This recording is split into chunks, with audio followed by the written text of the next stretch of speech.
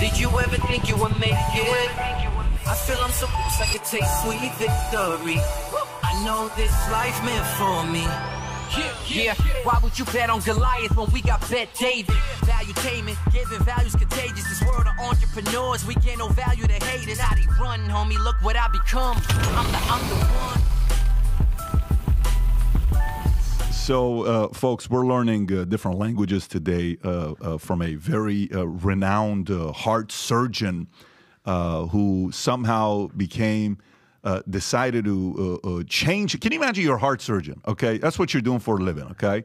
And then all of a sudden, one day, you're inspired to want to be a comedian, okay? Because you watch a guy named Jon Stewart, which we talked about yesterday. Mm-hmm. He just recently chose to part ways with Apple over them not letting them do shows on China. AI in China. And so I can just visualize you as a heart surgeon. In the middle of a heart surgery, he's telling all the nurses jokes. And, this one we messed up. Oops. This one's gone. It's not going to work out. You don't need this. You know what? It's just your heart. I want to be a comedian. So, heart surgeon, you would assume you're doing well for yourself. You're making money. You got respect. You've gone to school. Then you take the risk to go be a comedian. And you don't just become a regular comedian. A third of your country is listening to you. You got 40 million, give or take, weekly listeners to your show, and then you're being invited all over the place. And then recently, some of you may recognize him because of the podcast or the show that he did with Piers Morgan, which the angle he took was very different, satire, comedy. It almost confused Piers. It was so confusing that Piers had to get on a plane to go to L.A. at the comedy club to interview him. And it was a great encounter back and forth. Yep. Gave a different perspective to everybody. But today, we have in the flesh Bassem Youssef. How are you, sir? Hello. From the other side. Can you hear it? I'm a little bit under the influence. Yeah. And the influence meaning that I'm still under heavy pain medication. How long did you've been traveling? 48 hours. So just in 5 days. 5 days. In 5 days. I took the plane from LA to Dubai for 48 hours. And then I went from Dubai to Boston for 36 hours for another shows in Arabic and Kenyan. Then went from Boston to Dubai again for another Oh, my God. And then that was less than 24 hours. And then I took the flight from Dubai to Miami. I just landed yesterday. Oh, my God. Yeah. And then you're performing. And I'm performing tonight. Tonight and tomorrow. And after tomorrow. And after tomorrow. Yeah, Friday, Saturday, Sunday at the Miami Improv. So you're fired up, is what you're saying. I am so excited, but I cannot hide it. Yeah, it's very. I'm just kidding. So I got a question for you. I mean, seriously, like before we got a lot of things we're going to get into. I want your thoughts on a lot of different stories, and whether it's some current events, your background, politics. We'll talk Israel. We'll talk Palestine. We'll talk Egypt. We'll talk all that stuff. What was the turning point for you? Like, did people always know you were funny? Like when I talk to a comedian, I say, at what point did you know you were funny? Well, when I was 10 years old, my dad would tell me, hey, go out there and perform and make everybody laugh. And all my dad's friends, like Vinny, my dad's friends would watch me, and I'm like, oh my God, this kid's so funny. Oh, when I was, our life was so hard, and it was all about, comedy was kind of lowered the temperature for me, where I could use it, and with laughter and all this stuff. If you're a surgeon, you went to school 10 to 12 years to be a surgeon, right? So at what point did you know you were funny, and you may want to consider a career in comedy? I never thought that I was funnier than usual. There was actually people in my school that were funnier. They're the one who are much cooler with the girls. I never had a girlfriend, so I was like an okay guy. You never had a girlfriend? I never had a girlfriend. With those eyes, you never had a girlfriend? Never, because I couldn't know how to speak to women. So when I finished my primary school, the elementary school, my parents took me into a much richer school, much more expensive school, and my parents were university professors and judges, so they were government employees. So they can kind of scrapped in order to push me to that. So that was the best school in town, which is great. But the problem is you end up with all of the rich kids. So you feel that you're less, you feel you're not like that. So people didn't mind me. They were not mean to me or anything. But I wasn't boyfriend material. I played sports very well, and I was a nerd. So I was like a typical nerd who like glasses and nobody wants to talk to him. But I wasn't cool. I was one of the cool kids with all of the experiences and the money. And then when I finished the school, I went to the medical school. Now medical school there are government So everybody from all over the country comes in. All of the people who go to the free schools, and these people are they're like nerds, big time nerds. So I come in. I am from the rich school. Now I am the I'm the soft kid from the kids' school. Yeah. You're now the elite. Yeah. So now I'm the elite, and then I always felt that I'm out of place. I never felt that I belonged to anybody. And whether or not you're funny or not, well, there's other doctors who are funny. People make fun in the operating room. But the fact that actually you do a show, that was not even there. So it just took me like 3-4 YouTube videos that I produced it, put it online, didn't think about it at all, and it just like blew up. Wait, but you have to know, like, before you've had glimpses of you make people laugh and get a reaction. No, like, you know how a girl knows she's beautiful. I don't know what it is to be a beautiful girl, but I would assume this girl at 16, 17, 18, 19, 20 years old, she's like, why are grown men checking me out? Why is it that they look at me the way they do? Or a man that all of a sudden you see how a woman looks at you, you're like, you can read a lot when you see someone's eyes, right? You never had a glimpse of people watching you and saying, this guy is super funny and likable? I had people think that I'm funny, and people think that I'm not. It's just like I was not out of the range. Like, I thought this guy was supposed to be a funny guy, Pat. I'm out of here. No. For me, what I mean by this is wild is when the camera's on and you're performing, like, you've been doing this your entire life. You know, you've been making people laugh and think, and satire, you've been doing that for a long time. Your show was on for what, 3 years? 3.5 years. 3.5 years, and it was the top show. Yeah. Everybody's watching it. Everybody, But it wasn't because of me.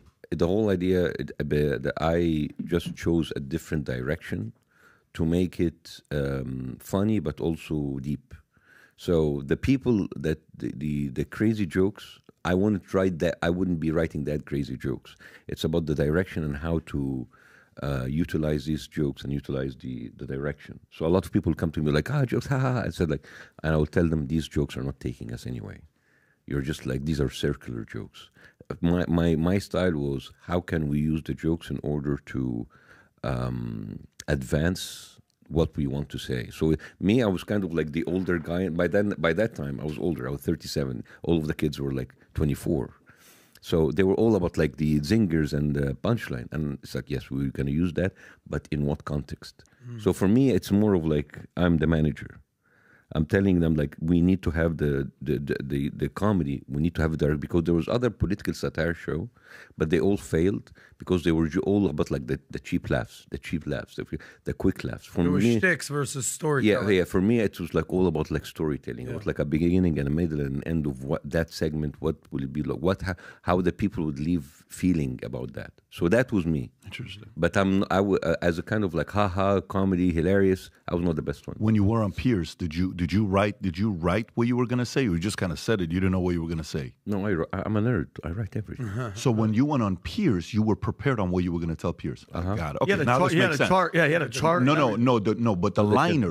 I'm not talking about the chart. The whole thing about the Homelander. That's what I'm saying. About the narcissistic psychopath. All of that was planned. All of that was planned. Okay, now this makes sense. So you're a preparer, is what you would say. You're an over-preparation type of guy. Yeah, and the whole thing when I told him, like, so how does Israel think that will go on? It's like, well, in order to intimidate the people and make some sort of, well, you just compared Israel to ISIS.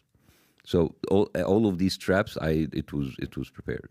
And what year did you make this transition from the medical field to comedy? That was 2011. 2011. 2011, I was... At that time, I was an attending doctor. I had my master's, I had my MDs, and I passed my USMLE exams, and I already applied to a fellowship in Cleveland, and I was waiting for it. And as I was waiting, the Arab Spring happened. So I made these videos, and I thought, like, maybe I'll put these videos like online or something, and after 1 year, somebody will discover me and get me as a writer on a television show like that. So in 2 weeks it went viral, and then by 3 weeks I was getting television offers. Who called you? Who called you first? Everybody, Al Jazeera, Al Hayat, CBC, on TV, all of these like the local channels, and then some of the regional channels starting to call, and then we end up with a smaller television show. They didn't give us the biggest amount of money, but they gave us a little bit of freedom. And then after one episode, we started to wanted to do with live audience. And I did that because I visited the Jon Stewart offices to shadow his team. And I wasn't asking for more, just one selfie with Jon. But then he came in, it's like, oh, I know about you. Would you like to come on the show? It's like, yes. So he invited me on the show. And then we made a promise. It's like, do you promise me to come to the show if I made it a live audience show? He said, I promise. A year later, he came to the show. That is so cool. Awesome. What year was that you went to see Jon Stewart? I went to see him 2011, and 2012 he came to my show. So 2011, I'm just trying to understand your background. 2012, and then 2013 he came. So 2011, the Arab Spring's going on in 2005, 2006. It's going on in Egypt. The Arab Spring started 2011. Oh, there wasn't. Okay, wasn't there an earlier? Okay, no, that's so right. Back to Egypt. You had El Sisi. Now you had Mubarak. You had Morsi. There are all the upheavals going on. No, in your country. let me give you. So before 2011, Mubarak was there. Mubarak was there for 30 years. Yeah. And when I joke about this, I was like, oh my God, you had a president for 30 years, and I say in the Middle East that's a very short. The first term. Yeah. And then so Mubarak didn't survive 2011. Mm-hmm. He was taken over by the army. And then they did elections. Muslim Brotherhood won the elections. So now it's like an Islamist kind of. It's an Islamist authority. Mm-hmm. So when someone is an authority, you make fun of them. So of course the Islamists who used to like me now said like, oh, you're doing this because you hate Islam. You're an Islamophobe. We have that things too. You guys have Islamophobe? Yeah. If you make listen, words like Islamophobe, transphobe, racist, anti-Semite, whatever, all of this is used in order to shut down conversation. Mm-hmm. So instead of actually trying to have you, like, if I say something about Islam or about Islam, political Islam, you can discuss, discuss the thing or whatever is happening with Israel, what's happening, or you can just shut it down. Oh, you're anti-Semite. That's you're right. Islamophobe. Yeah, and that is like a very simplistic and conversation killer. Yeah. Back to what I was asking. So you meet Jon Stewart. They say that luck is when preparation meets opportunity, right? Like you're studying to be a medical doctor, but obviously you're politically savvy. You know what's going on, socioeconomic. You understand Islam. You meet this Jewish guy, Jon Stewart. We just saw you do the Mark Twain Award where you sarcastically, poured love out to him. It was a great speech. Describe that relationship. He's a Jewish guy, massive in media. In 2011, 2012, Obama's president. He's still doing The Daily Show. He retires in 2016, right before Trump comes in. Best time for him to probably be there. We all saw what happened on The Daily Show with Trevor Noah. Now he's off. Describe that relationship. What did he do for you? What did you try to mirror with Jon Stewart? The good, the bad, the ugly. He's Jewish. You're Muslim. Just give us a little background. So I was watching Jon Stewart since 2003, 2004. We at that time we used to watch it on YouTube. And the first time I saw him, I didn't understand what was he saying. So in order to understand, I had to educate myself about Republicans and about Democrats and about.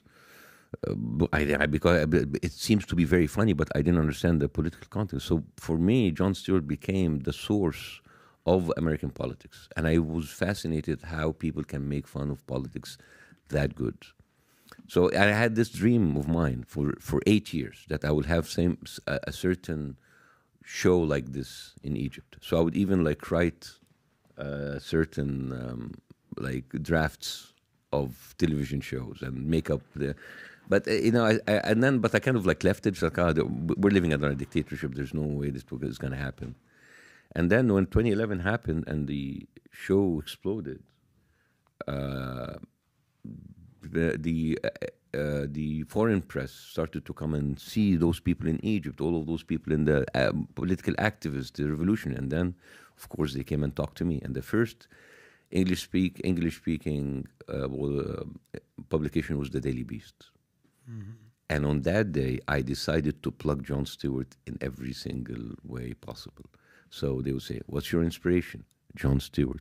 What do you eat 3 times a day? Jon Stewart. Who do you dream of every day? Jon Stewart. So it worked because the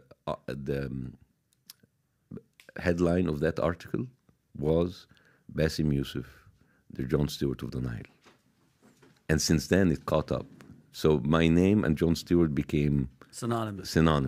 That's great. And that was for me important, so they will know I was outside. So by the time that I asked to shadow his team already knows about me. He already knew about me. So when I went in, all I wanted to have like a selfie with him and just shadow his team. But he saw me.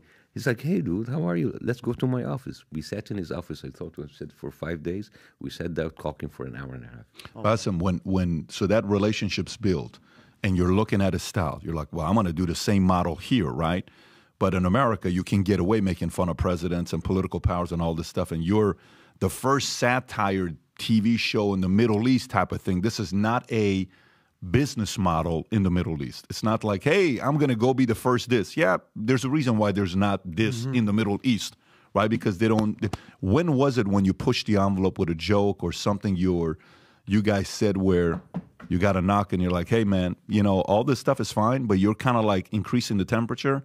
And this joke is not going to fly here. It was with every single episode. Every single episode. Because there was political satire in the Arab world before I did it, but it was a kind of satire that avoids the obvious. We don't talk about the president. We talk about the minister. Don't talk about the prime minister. We talk about like the low life, employees. Here, like when the president went out, I would just like mock him. And that was something unprecedented. So when the Muslim Brotherhood came to power, they were not very popular by many people. They still have like a huge base. So I started making fun of them. And for a lot of the people, it's like, yeah, like those Islamists, yeah, they may have to be making fun. But the Islamists were very angry. Now, when the Islamists were removed by the army, that was the challenge. Because the army is untouchable. The army is much more sacred than religion. Oh. So I started kind of like trading around it, and that was enough for me to get cancelled once and twice. I got interrogated and arrested under a Muslim Brotherhood, and I got cancelled twice, and I had my signal jammed a couple of times under the army. And I was going to jail under the army, and then last minute I left in November 2014. Did anybody know you were leaving or no? What? Did people know you were leaving? No, well, they came up with a verdict fining me 150 million pounds, which is about $15 million at the time, for legal issues with my channels. Of course, they will choose other kind of. They're not going to say because of freedom of speech. So my lawyer said, like, you need to leave of the country right now. So the verdict was at 12 noon, 4 o'clock. I was out. This is November 11, 2014. Yeah. And when you left, you're leaving. How are you leaving? Like. Underground leaving, or you just went straight to the airport, booked the flight? But they didn't have time to put my name on the list. Wow. Yeah. Mm-hmm. So from that point, so right now, Bassem, like right now, are they, like if you went back, would you be flagged? Would they be like, hey, he's back? I don't think so. I have an American passport now, and they're trying to be nice to me, and I don't care. Good. They sent a lot of people to kind of it's just with authoritarian regimes like this you don't know, because one day somebody from them said, hey, it's your country, you need to come back, and the next day I land in Jordan on the way to Paris, and I get detained to be delivered for the Egyptian, and you don't know who you're talking to.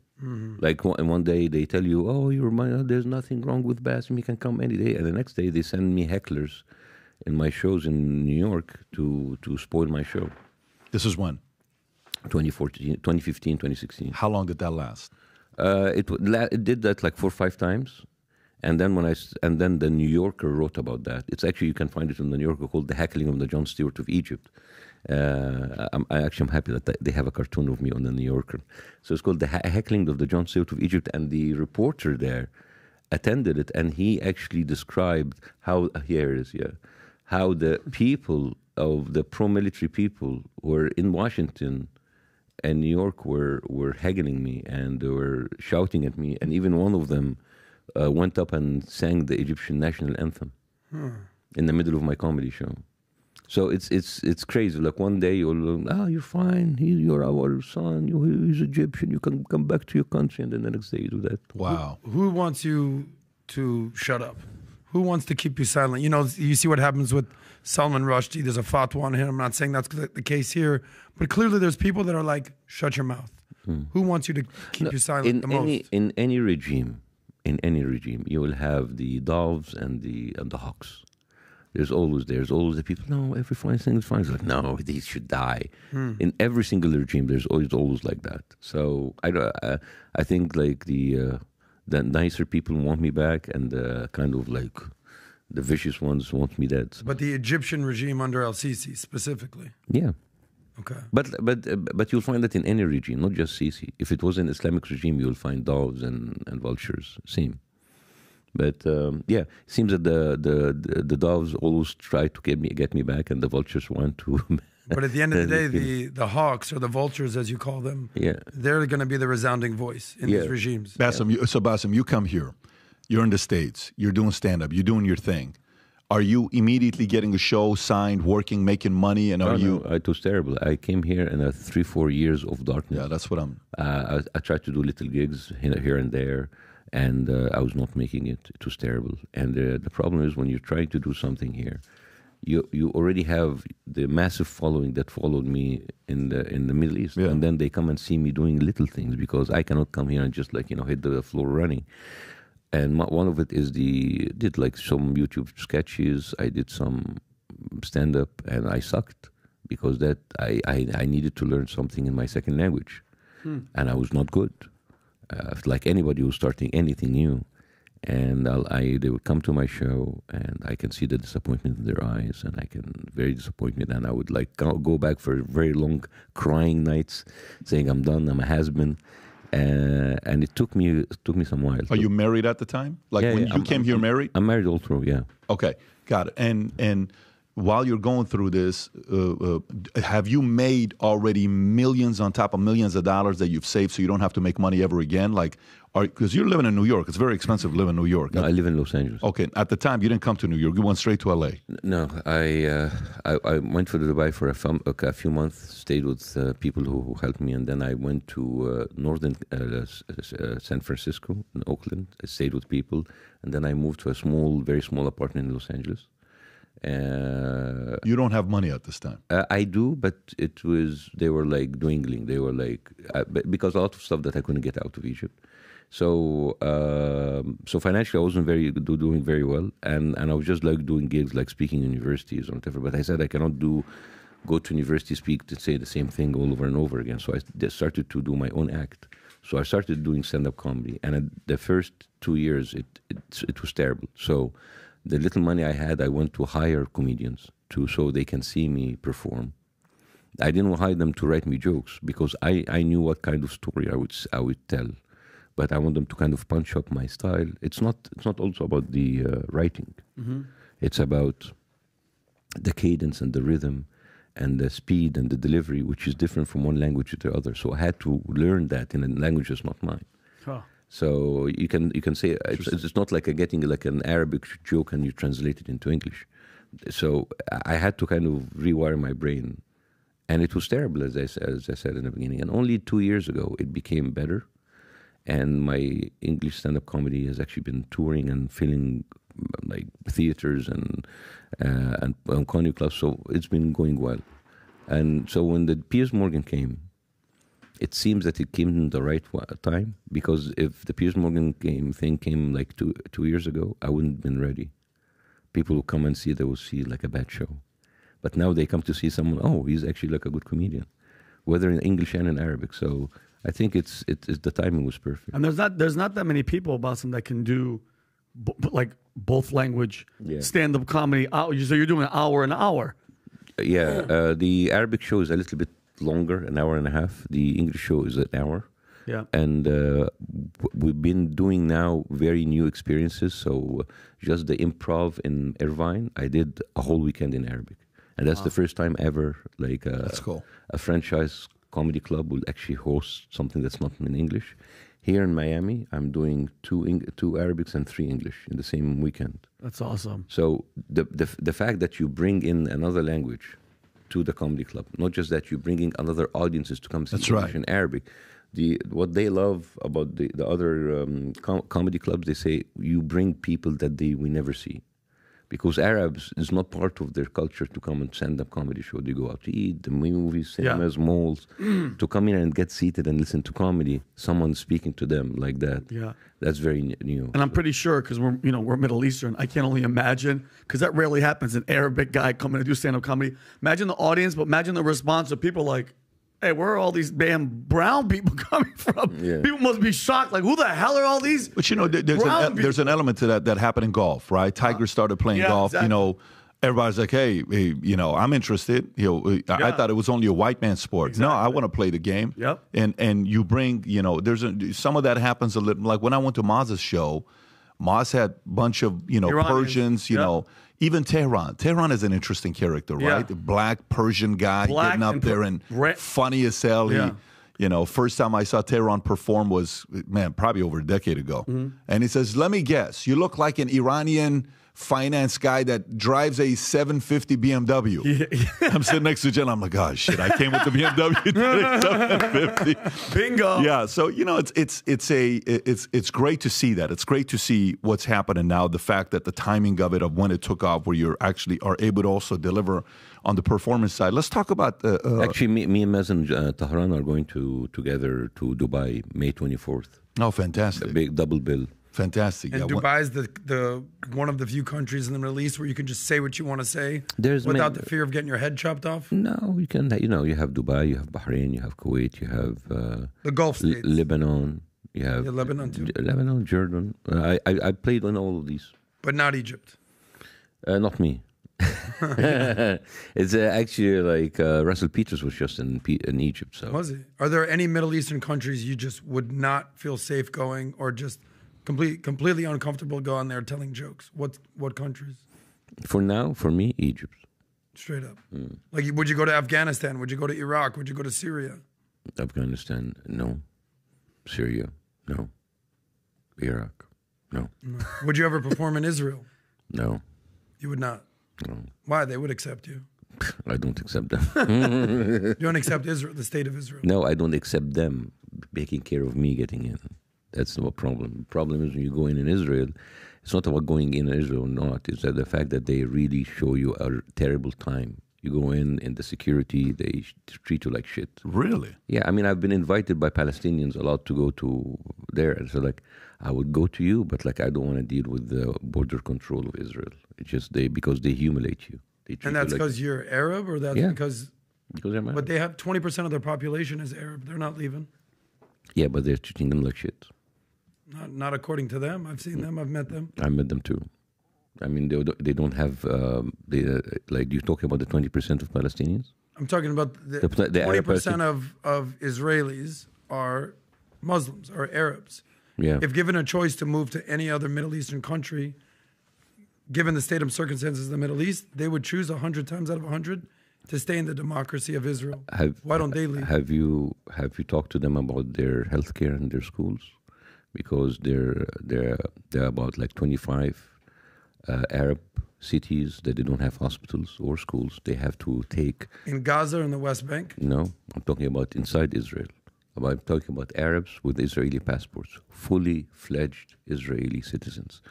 They don't have a single cinema. They don't have a single hospital. They don't have a single school in their cities, and they have to go to the Jewish states in order to go there. There are many, many, many, many daily microaggressions against the Arabs who live in Israel having the Israeli passport. Mm-hmm. Even within the Israeli community, you have slurs like Arabi Malukhlakh, which actually that's their N-word. Mm-hmm. I mean, I can go on and on and on about. But slurs are going to be everywhere in America, where we're all equal. There's slurs. Yeah. Every day I get called a dirty Jew. You think I'm crying? No, but like every day here, if you find someone's like nigger, that would be basically 200 years of America. Exactly. But like when you have like one part of them who's much more stronger, and actually control the other one, and all they do is like slurs, because the Arabs cannot do slurs against the Jews. So why don't they leave? Well, some of them actually because it is between like a rock and a hard place. Mm-hmm. Yeah, the whole idea about like Arabs living a wonderful life, they're living good life compared to other Arabic countries, which is a really low bar. And the fact Correct. that like can use like a low bar to sell, like, at least they're happy now. It's like I'm living here because I don't know where else to go. I appreciate you saying that because the bar in many Middle Eastern countries is very low. I'm not coming here to defend any countries. I know you're not. I'm asking what countries you would go on tour. I'm just saying that the security and the equality that Israel wants you to think that they have it between all of their Arabs, it is not true. They have something called zoning committees where you as an Arab coming in to get an auction, to get a house in a Jewish town, you will not be allowed to take it. And it happened more and more and more before. It happened in Nazaret Elite. It happened in many cities that I actually talked about. There was like an auction where they found that most of the people who are getting the houses were Arabs, and the city canceled the auctions. And they canceled the auctions saying that we want to preserve the city of Tarshiha as a Jewish, Zionist, secular country. So I don't know how Zionist and secular and Zionist come in the same city. So it's interesting too what question you're asking, right? Because like I'll sit there and if you want to read this real quick, I'll sit there and I'll talk to my friends in California. And I'll say, hey, California, this, I hate California. I hate this. I hate that. I hate this. And he was like, why don't you leave? I can't leave California. Why can't you leave California? Well, because my family's here, my unit's here, my kids are here, my uncle, my aunt, my grandma, da-da-da-da-da. Okay, got it. But I hate it here. I wish I was living in Texas or I was living in Florida, whatever. Okay. Some people here, I can't believe, da-da-da. Okay, why don't you leave? Well, I can't, this, that. We lived in Iran. We lived in Tehran for 10 years. And I mean, I went to school there till 5th grade. I read, write, Farsi, everything till I left. And I went to Germany, right? I lived in Germany for a year and a half. And then we finally get here. Like, holy shit, we make it to America, right? It's like a dream. But the people it's not the people that can't leave that give the argument of why don't they leave. It's the people that can leave that choose to stay. Why do you choose to stay? Like, I'd love to have a room full of 50 people who are Arabs who can choose to leave Israel. Why are you not leaving? Make sense? Just to kind of get an idea. What would you say? Why are you not leaving, right? If you have the ability to leave, you can go to a different place. Why don't you choose? Why do 2 million people in Gaza being bombed every single day for 100 days? Why don't they leave? Because that's their land. Right? So you can be living in a very shitty situation, but you will not leave because you know that you're not going to get back again. There's those people living in Gaza, 2.2 million people. They're living under subhuman conditions. They could leave. As a matter of fact, everybody pushing them to leave through Sinai and said, oh no, we will not leave because this is our land. Sometimes you get connected to the land and it doesn't matter how bad. So to answer your question, why don't you leave? Because that's their land. Yeah, I'm talking about the Arabs in Israel. But yeah. Because they consider that still their land. Yeah, but there's so many different ways we can have this conversation. But everything for me comes down to socioeconomics, okay? To me, I'm always wondering, why is the Palestinian plight at the forefront of the news? All right, now we're starting to see Yemen in the news. People don't realize for 10 years there have been a civil war with the Houthi rebels, Saudis, Sunnis, Shiites, Iranian-backed militants killing each other. Never in the news. Syria, tens and tens of thousands, hundreds of thousands of people murdered. We know what's going on in Iraq, what's going on in Afghanistan. This is not an anomaly in the Middle East. But in my opinion, humbly, with all due respect, what's going on in Gaza is the equivalent of BLM in the States. What do I mean? So, black on black crime. Every single weekend in Baltimore, in D.C., in Chicago, you name the city, there's black on black crime. Let one cop kill a black guy, George Floyd, national, international news. In the Middle East, Yemen, Syria, Lebanon, you name it, Iraq, every day, Muslims are killing other Muslims. A lot of it is Islamists, fundamentalists. There's no marches, there's no protests, but Israel defends itself after October 7th, and I've seen you condemn Hamas for October 7th, but you've also sympathized with the Palestinians, as you should. But all of a sudden, that's the biggest story in the news.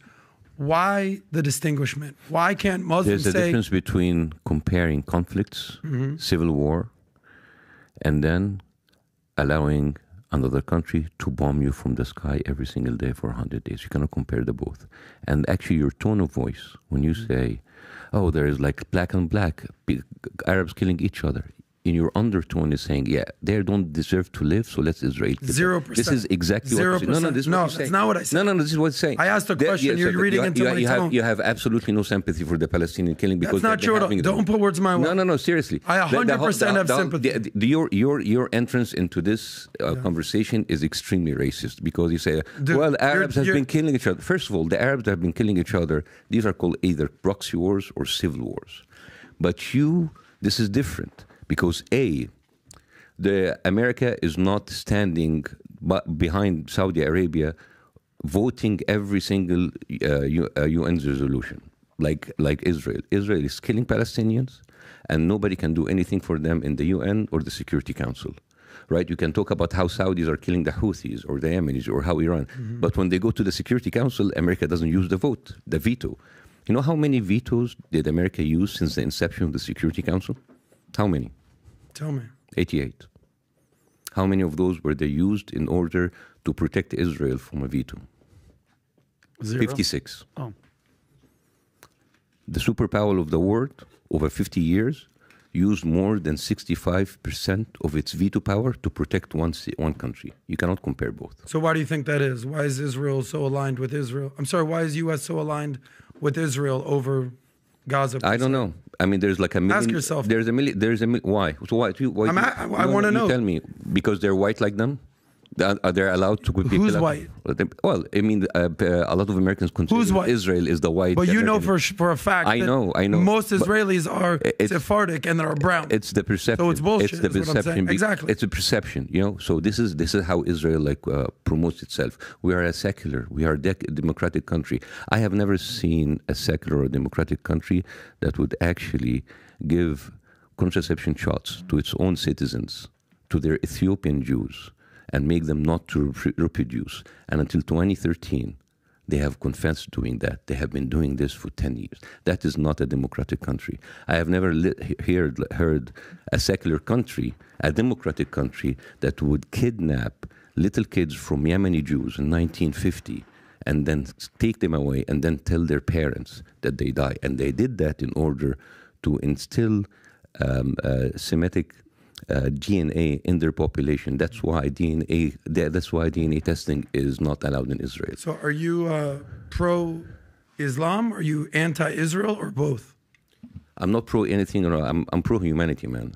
So am I. It doesn't matter my religion is. I don't care, actually. And I can give you 100 things I can tell you about Islamic countries that they do wrong. But what happens is right now is that the people who are bombing people every single day, they are not Yemenis, they're not Houthis, they're not Saudis. They're Israelis. For 100 days, they have dropped almost 3 nuclear weapons on an open-air prison, and all because of Hamas. Dude, if ISIS was already there, you have no excuse to kill 30,000 people. You can't say words like nuclear weapons when it's not true, Bassem, and you know that. The equivalent of 3. No, I can't. So now they're dropping nuclear weapons? That's what you're trying to tell me on this one now? I said like they're dropping the equivalent of 3 nuclear weapons. So how many people have died in Gaza? 30,000 people. Okay, according to Hamas. Obviously, UN gets their number from Hamas. So but do you have a number that you trust? No, I don't have any number that I trust, but I'll take your word for it. I don't think that sounds... So how many hundreds of thousands of Muslims have died in the Middle East. How many people in Israel died in October 7th? According to the numbers, 1,200. According to who? But the numbers are still being counted. According to whom? According to the IDF. Oh, but I don't trust the IDF. Whether you do or you don't, those are the numbers that we're working with. Well, I'm giving you 30,000 people died, and you said you don't trust them. So who do we trust? That's not what I said. I said according to Hamas. Yeah, but so whether I believe the numbers... When you say according to Hamas, it's like it's the undertone that you don't believe the numbers. With all due respect, you're missing my point. 30,000, other than the Hamas fighters, because I will stand to kill these people. I hope 0 civilians die. But we know what happens. But they die. Of course. Every day. But let's go back to my initial question. Let me ask this question and then you can stick to my... How do you think how many... But what about the 100... 0. Should stop? 0. But they're killing it. Okay, but that's not my point, Bassem. My point is this. How many can I ask lost the question? Their limbs? Can I ask the question? And then you can have the full response. Why is this issue at the forefront of the news when hundreds of thousands, since 9/11, 5 million plus people in the Middle East have died. 5 million. 5 million versus 30,000. Where are the marches? Where are the protests? You haven't been around. No. You just haven't been around. No, but I also read the newspapers. I see what's going on. Because there has been marches against what's happening in Yemen. There have been massive marches against what happened in Iraq. If you ask the average person, they couldn't tell you that there's a war in Yemen. There is a difference. But if you ask the average American, they know what is exactly going on in Israel. Here's the thing. These mental gymnastics where you want to divert people to other conflicts, these conflicts are proxy wars. These conflicts are civil war. Terrible, horrible. Civil war. There's been civil war happening in all kind of Asian and African country. The only difference is that is a foreign country invading another country, like exactly Russia invaded Ukraine, and then everybody is sitting there. All they ask is ceasefire, because one of the people in that conflict is a country that has been financed, given money by the U.S. It is considered as part of the free world because they are secular, because they are democratic, and they are committing war crimes every single day under the eyes of the United States, of the UN, and the Security Council. And that is why it is different. Fair enough. So civil wars are totally okay. If it's a civil war, don't look at those are people just doing their thing. Did I ever say that civil war is okay? But you basically equivalized. If a civil war, 5 million people die across the Middle East. Yeah, it is terrible. It's no big deal. Usually the civil war is really supported by like two proxy people, and they're like killing each other, and it's terrible, and they're trying to do it. And in the same time, those people are not just like killing them, they're killing them, wanted to push them out, openly saying that we are going to push the Palestinians into the Sinai. Basically, that is my country. All right? The only people shouting for the river to the sea are the Gazans. Well, Palestine will be free. So what does a free Palestine look like? You know what's the difference between regular people in the street shouting from the river and the sea? Mm-hmm. These are regular people that are carrying flags in the street. You know what's happened on the other side? You have government official like Bitzail, like the Minister of Finance. You have Ben Ghafir, who is the Minister of National Security. Both of them, by the way, were arrested many times for acts of terrorism against their own country. These are Israeli prime ministers? These the ministers. Not the prime ministers, ministers of certain. Yeah. So do you mean to tell me that Yahya Sinwar, who's the head of Hamas, or Mahmoud Abbas, who's the head of the PLO, they're not politically saying from the river to the sea? So if we're going to use that equivalence... You didn't even finish. Go ahead. So first of all, you are comparing a militant group, a terrorist group, with a secular democratic country. This secular democratic country that I'm telling you about, they have ministers coming up with a map of Greater Israel behind of them, and they openly talk about them, which is, by the way, if you don't know, the Greater Israel map is from the river to the Euphrates, including part of Saudi Arabia, Jordan, Lebanon, and Syria, and of course Palestine. So that is the official talk of the official ministers. So you want to kind of ignore this, and you go after random people in the streets with flags saying from the river to the sea. Don't you see that comparison is a little bit Well, off? It's not just random people. It is Hamas, who is the governing body of Gaza. Hamas? But the point of a democracy, what do you mean? Hamas, at the end of the day, they're a militant group. They're a militant group. They're ISIS. You don't take them seriously. Militant group. Don't take them seriously. They're the leaders of Gaza, Bassem. They were elected in 2006, and as your joke said, a 30-year... 2006, when nobody actually was alive by then. Like now, like people there, how many people were alive? 50% of Gaza was not alive in 2006. So if you did an election right now, they're not going to be the rulers of Gaza. Yeah, but you didn't do an election. That's the point. Why is that? Why is that? Because basically they kicked out Fatah and the PLO, and they're running the West Bank. And Israel didn't put them under blockade and kick the shit out of them. There is an argument to be made there. You think that I'm saying that Israel is completely innessent? Do you think I would say that the U.S. is completely innocent? Think you said that. We had a debacle in Iraq. We had a debacle in Afghanistan. There's no perfect country. There's no innocent country. Listen, this is what you do. And when I say what you do is what America and Israel and all of this, like let's kill them all.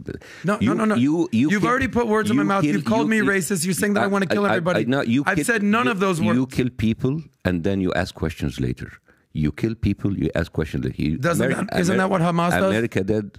Hamas is a terrorist group. You are comparing Hamas. Every time you compare Hamas, I'm bringing you Israel and America, which are supposedly democratic countries. Hamas and ISIS and whatever, these people are not like good examples, right? I agree. A good example. So when you tell me Hamas, all right, fine, Hamas, horrible people. Let's talk about the leaders of the free world.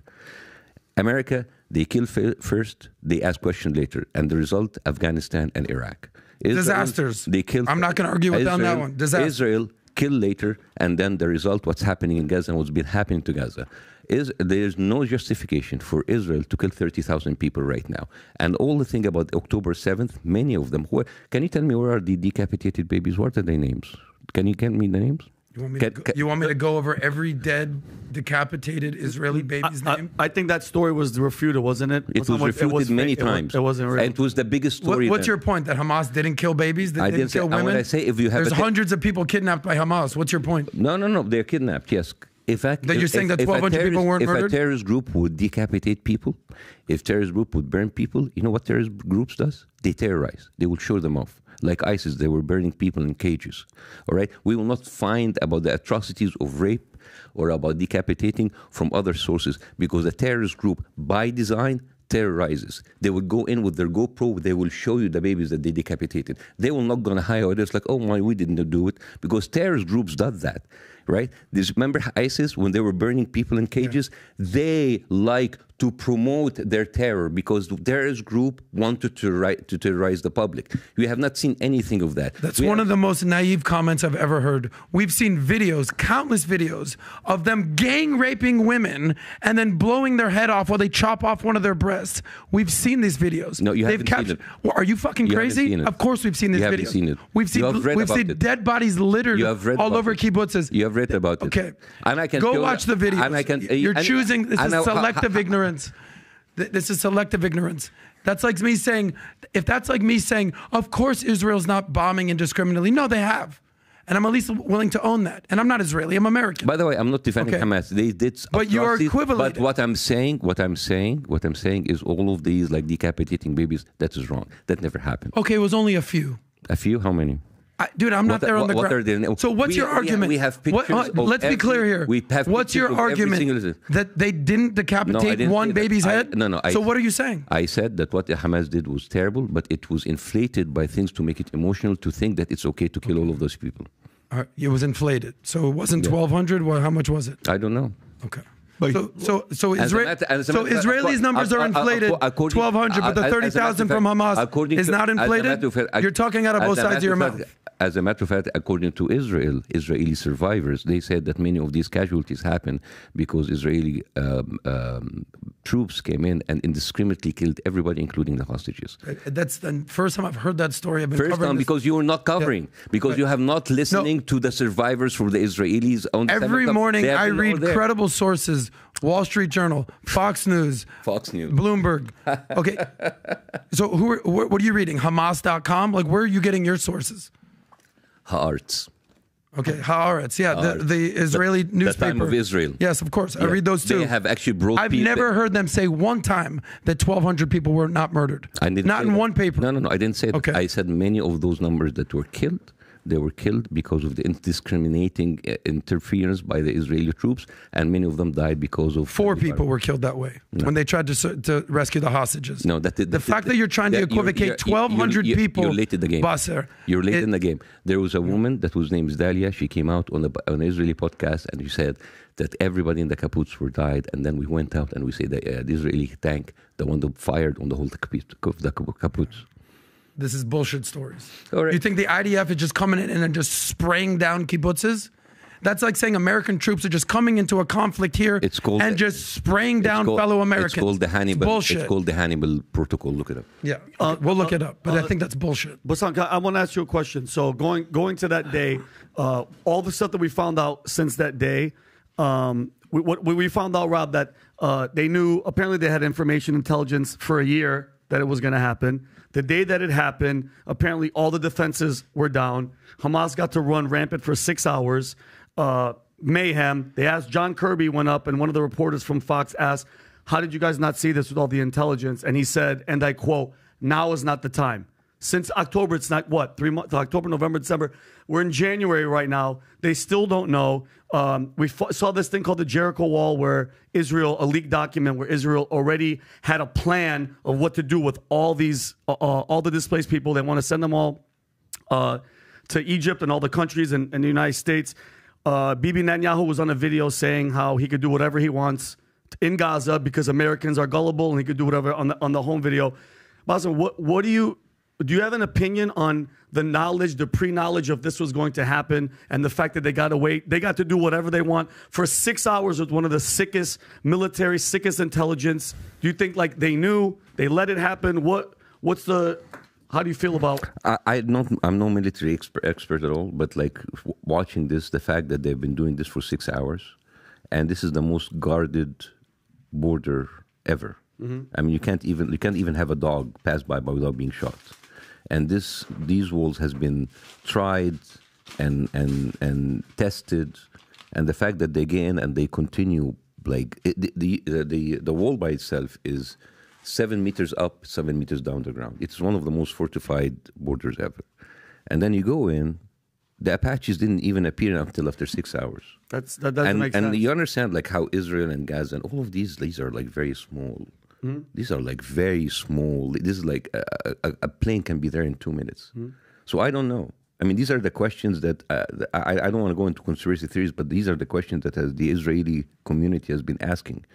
This kind of failure. A lot of people inside, again, conspiracy theories. I don't want to adopt any of them. It's like it's because of Bibi was having under a lot of pressure from his Supreme Court, so he wanted something to kind of like divert it. And when people want to divert something, like they make a conflict. But it kind of like it got out of hand. And the fact you can go in, lily-willy, with very primitive weapons and go inside of Israel and come up. I mean, just a year ago, there were 50 Palestinians that were killed by snipers just because they came in closer to the border. And they were like holding flags. So the fact that they go in and you see like all of these military bases empty for the taking and coming back with cars and with people and with hostages. I mean, if I'm an Israeli citizen, I would be pissed. Of course, I want to answer. So it doesn't happen again. I would like to have some answers. So I don't know. But Bassem, let's go to the last thing because for me, I'm curious with solutions. Right? Some say, well, this is going to keep happening. It's never going to stop. It's been going on for hundreds of years, couple thousand years. It's going to be ongoing for another couple thousand years. Perfect. Okay, fine. So that's one argument. Now, for the people that maybe are solution oriented and they want to figure out a way to improve things. You said 2006, Hamas gets elected because, what it was, but today it wouldn't happen.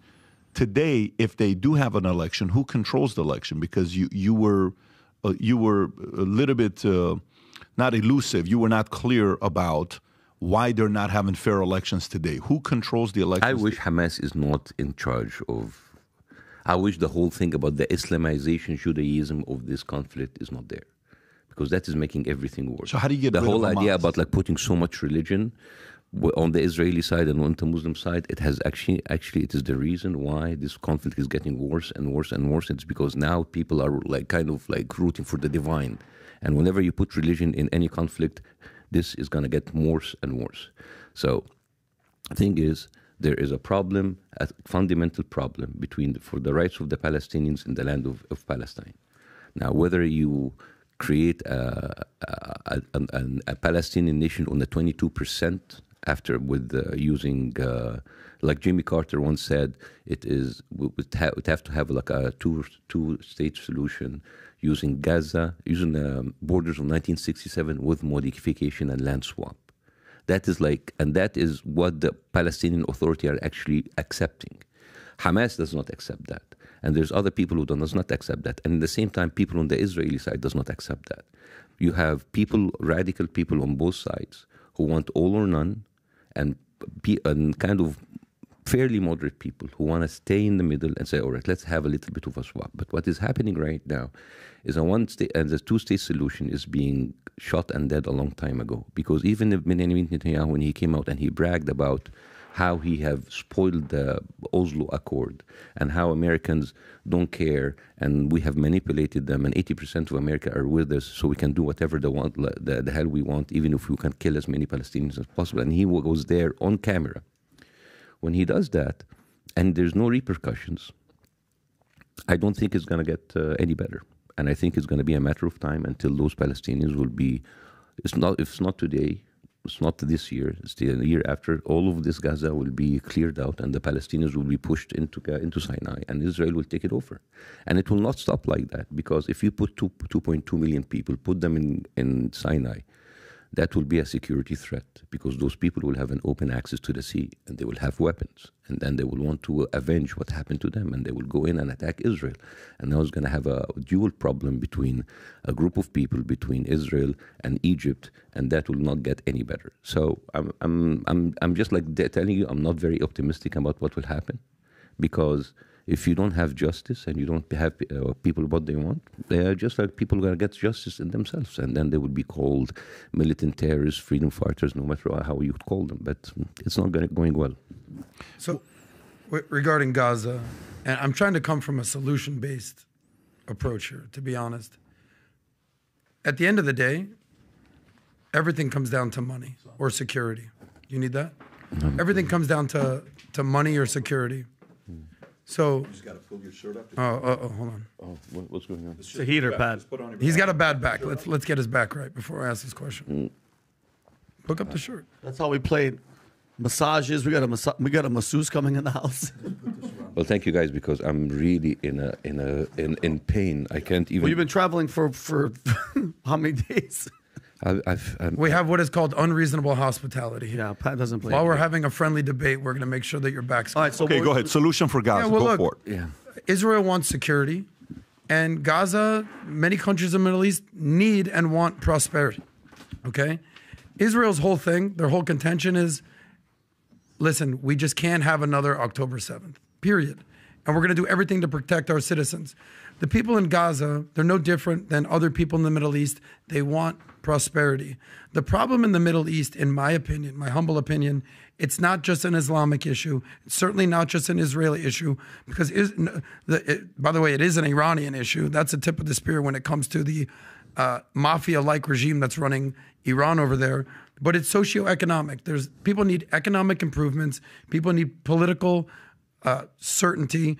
And when you combine that with Islamic fundamentalism, you sprinkle in a little jihad, throw in a little anti-Zionism and rhetoric, you'll get what's going on in Gaza. But look at the countries that are thriving in the Middle East, and look at the countries that are basically the Gazas of the Middle East. Unemployment rates. People need jobs, okay? If kids don't have jobs, if youth unemployment is skyrocketing, what are these young people supposed to do? The highest unemployment rate in the Middle East, Jordan, 23%. Palestinians right next to them and also at 23%. Then you have Sudan, Libya, Tunisia, Lebanon, Iraq, Yemen, Afghanistan, Iran, Morocco, Syria, Turkey, Egypt, all above 10% unemployment, with the exception of your country of Egypt, 7%. Every single one of those countries, political upheaval, especially what's going on in Iraq, Afghanistan, Palestine. But did you notice that all the good countries, high unemployment rate, low unemployment rates? Qatar, 0.3%, one of the richest countries on earth. They just had the World Cup there. Richest country in the Middle East. Bahrain, 1.9%. Israel, 3.3%. UAE, 3.4%. By the way, the UK's unemployment rate is 3.5%. So UAE is better than the UK. Kuwait, 3.7%. Same as the US. When people don't have jobs, and they don't have purpose, and they don't have meaning, and they can't work, and they can't basically have political, economic sustenance for their family, they're going to resort to violence. That's why every single one of those countries that is 10% unemployment, those countries are, as Trump says, shithole countries. But all the nice countries, Qatar, UAE, they're all thriving. So it's not an Islamic problem, it's an economic problem. Now, if you want to talk GDP, just for my last point, the countries with the lowest GDP per persons, those countries are disasters. Afghanistan. You know what the average person in Afghanistan makes a year? $350 a year. Afghanistan. Syria, $420. Yemen, $650. Sudan, $1,100. Morocco, $3,400. Palestinians, above any of those guys, $3,700 a year. Lebanon, $4,000. Egypt, $4,200. Conversely, every single rich country has zero problems. Qatar, GDP, $87,000. Better than the United States. Better than the United States. Israel, 55,000. UAE, 54,000. Kuwait, 40,000. I can go on and on and on here. The bottom line is this, what I've seen in the Middle East, it comes down to socioeconomics. Then you sprinkle in a little Islamism in there. Why is every rich country in the Middle East have no problems? But all the poor countries are suicide bombings, terrorists. Gaza had the opportunity to invest billions of dollars into infrastructure. In what? Into infrastructure, How? but they built tunnels and bombs. But my question is, No. You're wrong. Gaza has not built tunnels and bombs. You're wrong. You said like as if there was like some sort of a prosperous source of economy, and all of Gaza said took that and put it on in tunnels. What you're missing here is Gaza since 2006 is under blockade, and even the medicine, even the water, even the electricity is controlled by Israel. They don't have. I'm not asking you about Gaza. I'm asking you about the Middle East. To be clear, you want to focus on Gaza and then you want to turn it back on Israel. I'm asking you specifically. I'm sorry. Let's not talk about Israel if that will make you a little bit nervous. We can talk about Israel for the next 2 hours. Other countries in the Arab world, so we can prove that Arabs could be bombed at any time because we're fucking poor. No, that's not what I'm saying. That's exactly what you're saying. No, like they're just like poor people killing each other, and we're just like there watching them. No, I'm sorry, dude. I like you, but seriously, your undertone is fucking racist from the beginning until the end. You are looking at those people as lesser people who have made bad choices, and because they are poor, they are okay to be fucking bombed by Israel. Okay, this is the third time you've used the racist word. I've never said that once about you. Your undertone is very, very, very offensive for this. So when I read stats, you don't like my tone when I read stats. You read the stats basically telling people like, you see, because they're rich, they got this to themselves. The rich people are better. The poor people are okay, so we can have to kill them every now and then. That's not what I said. And you're putting words in my mouth, and it's actually super disrespectful. I'm reading stats to you. I'm saying, how can we uplift the poor countries in the Middle East? How can we turn... Remove the blockade. That's number one. No. I said the Middle East, funny guy. Remove the blockade. I said the Middle East. You're talking about Gaza. I'm naming all these countries that are thriving. Qatar, Bahrain, UAE, Israel, Silicon Valley of the Middle East. What can be done with the countries that are quote-unquote shitholes? Okay, give me a country like a shithole. Give me an example. I'm looking at the unemployment rates in all these countries. Give me one country. Afghanistan, okay. Syria, Afghanistan. Lebanon. Why Afghanistan became a shithole country? Because they endorsed the Taliban. They did. They did. Yeah. Isn't that a little bit of a reductive way to tell history? Because at the beginning, there was no Taliban, and then the Soviet Union came in, and then America came in, supported the Taliban, make them bigger than they were, and then at the end of the day, they support. If you remember Rambo 3 was supporting the Taliban, so Taliban was really cool, and even they were even hailed by right-wing Christians as freedom fighters, anti-communists. And then what happened? America, some people like the Richard Wilson wall wanted him to come in to put some schools. That no. We spend all of this money of tanks on weapons. We don't need to put them schools. What happened? Taliban flourished, all because of America interfered, made it shitty, left everything. Taliban flourished, and then America went in again, spent $2 billion, making it even, 2 terrorism laws made it even worse. So when you tell me like a country is not surviving, it's not because they're bad people. Then you have to come into the root cause. Every single country that you said, I can bring you the root cause of how America and the West has fucked this country to become. Go to Syria, go to Lebanon, go to there. Yeah. Bashar al-Assad, killing his own people, gassing his own people. Tell me what that's Americans' fault. Who's he supported? Who was he supported by? That's the whole problem in the Middle East. Okay. You have Sunni, you have Shia, you've got Houthi rebels, you got every single country in the Middle East. It's a quagmire wrapped in a riddle, Middle East, and then surrounded by Islamic terrorists. Every single Middle East. Figure it out. Bashar Hussein is not. You cannot really put Bashar Hussein as a Islamic terrorist thing, because he's fighting ISIS, which we're funding ISIS to fight against Bashar al-Assad. Who's funding ISIS? You tell me. Qatar, who's actually funded by the United States. All right.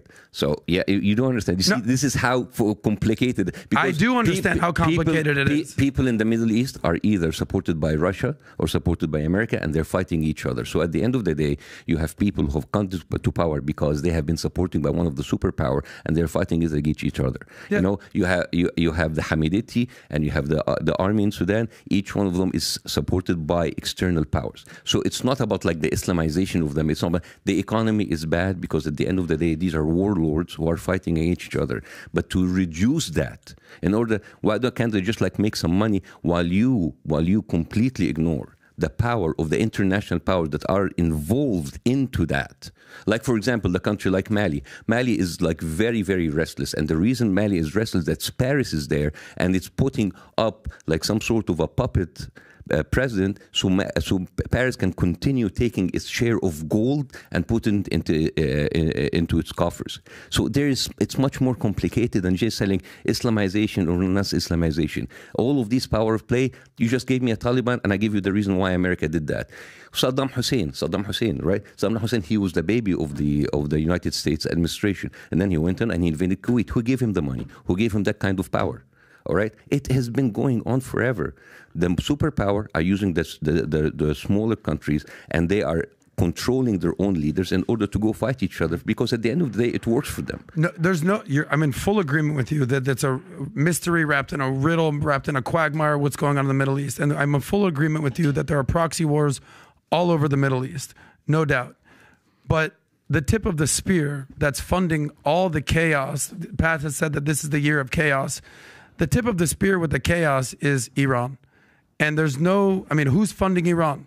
China, Russia, they have a relationship. Azerbaijan, they have some sort of relationship. How do you deal with Iran? Because Iran's greatest export... Let's bomb it. We haven't done it yet. No, let's bomb it. I don't think we should bomb it. I think we should. Okay. No, let's bomb it. Then let's elect you for a government official, and you're no better than what's going on. You have no better than the ministers. That is the, so you're the Nikki Haley camp. Let's go for it. That's the answer. Bomb Afghanistan, bomb Iraq, bomb Palestine, bomb Iran, and let's see what happens. I speak sarcasm better than the next guy. I trust you. I know you're being sarcastic. But what do you do about a regime that is funding Houthis, Hamas, Hezbollah? They are the ones who are sowing discord. What do you do about Iran? I remember like Colin Powell in the Security Council, like, let's bomb Iraq. And then they bombed Iraq. How is bombing Iraq had done to this country? It was a fucking disaster. Oh, yeah, really? But it will not be a fucking disaster to bomb Iran, right?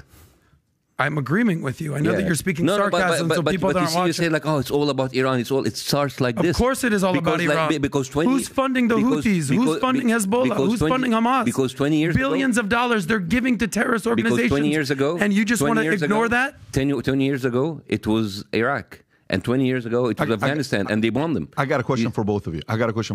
I'm actually really curious and listen to both of you guys. This is my question. Okay.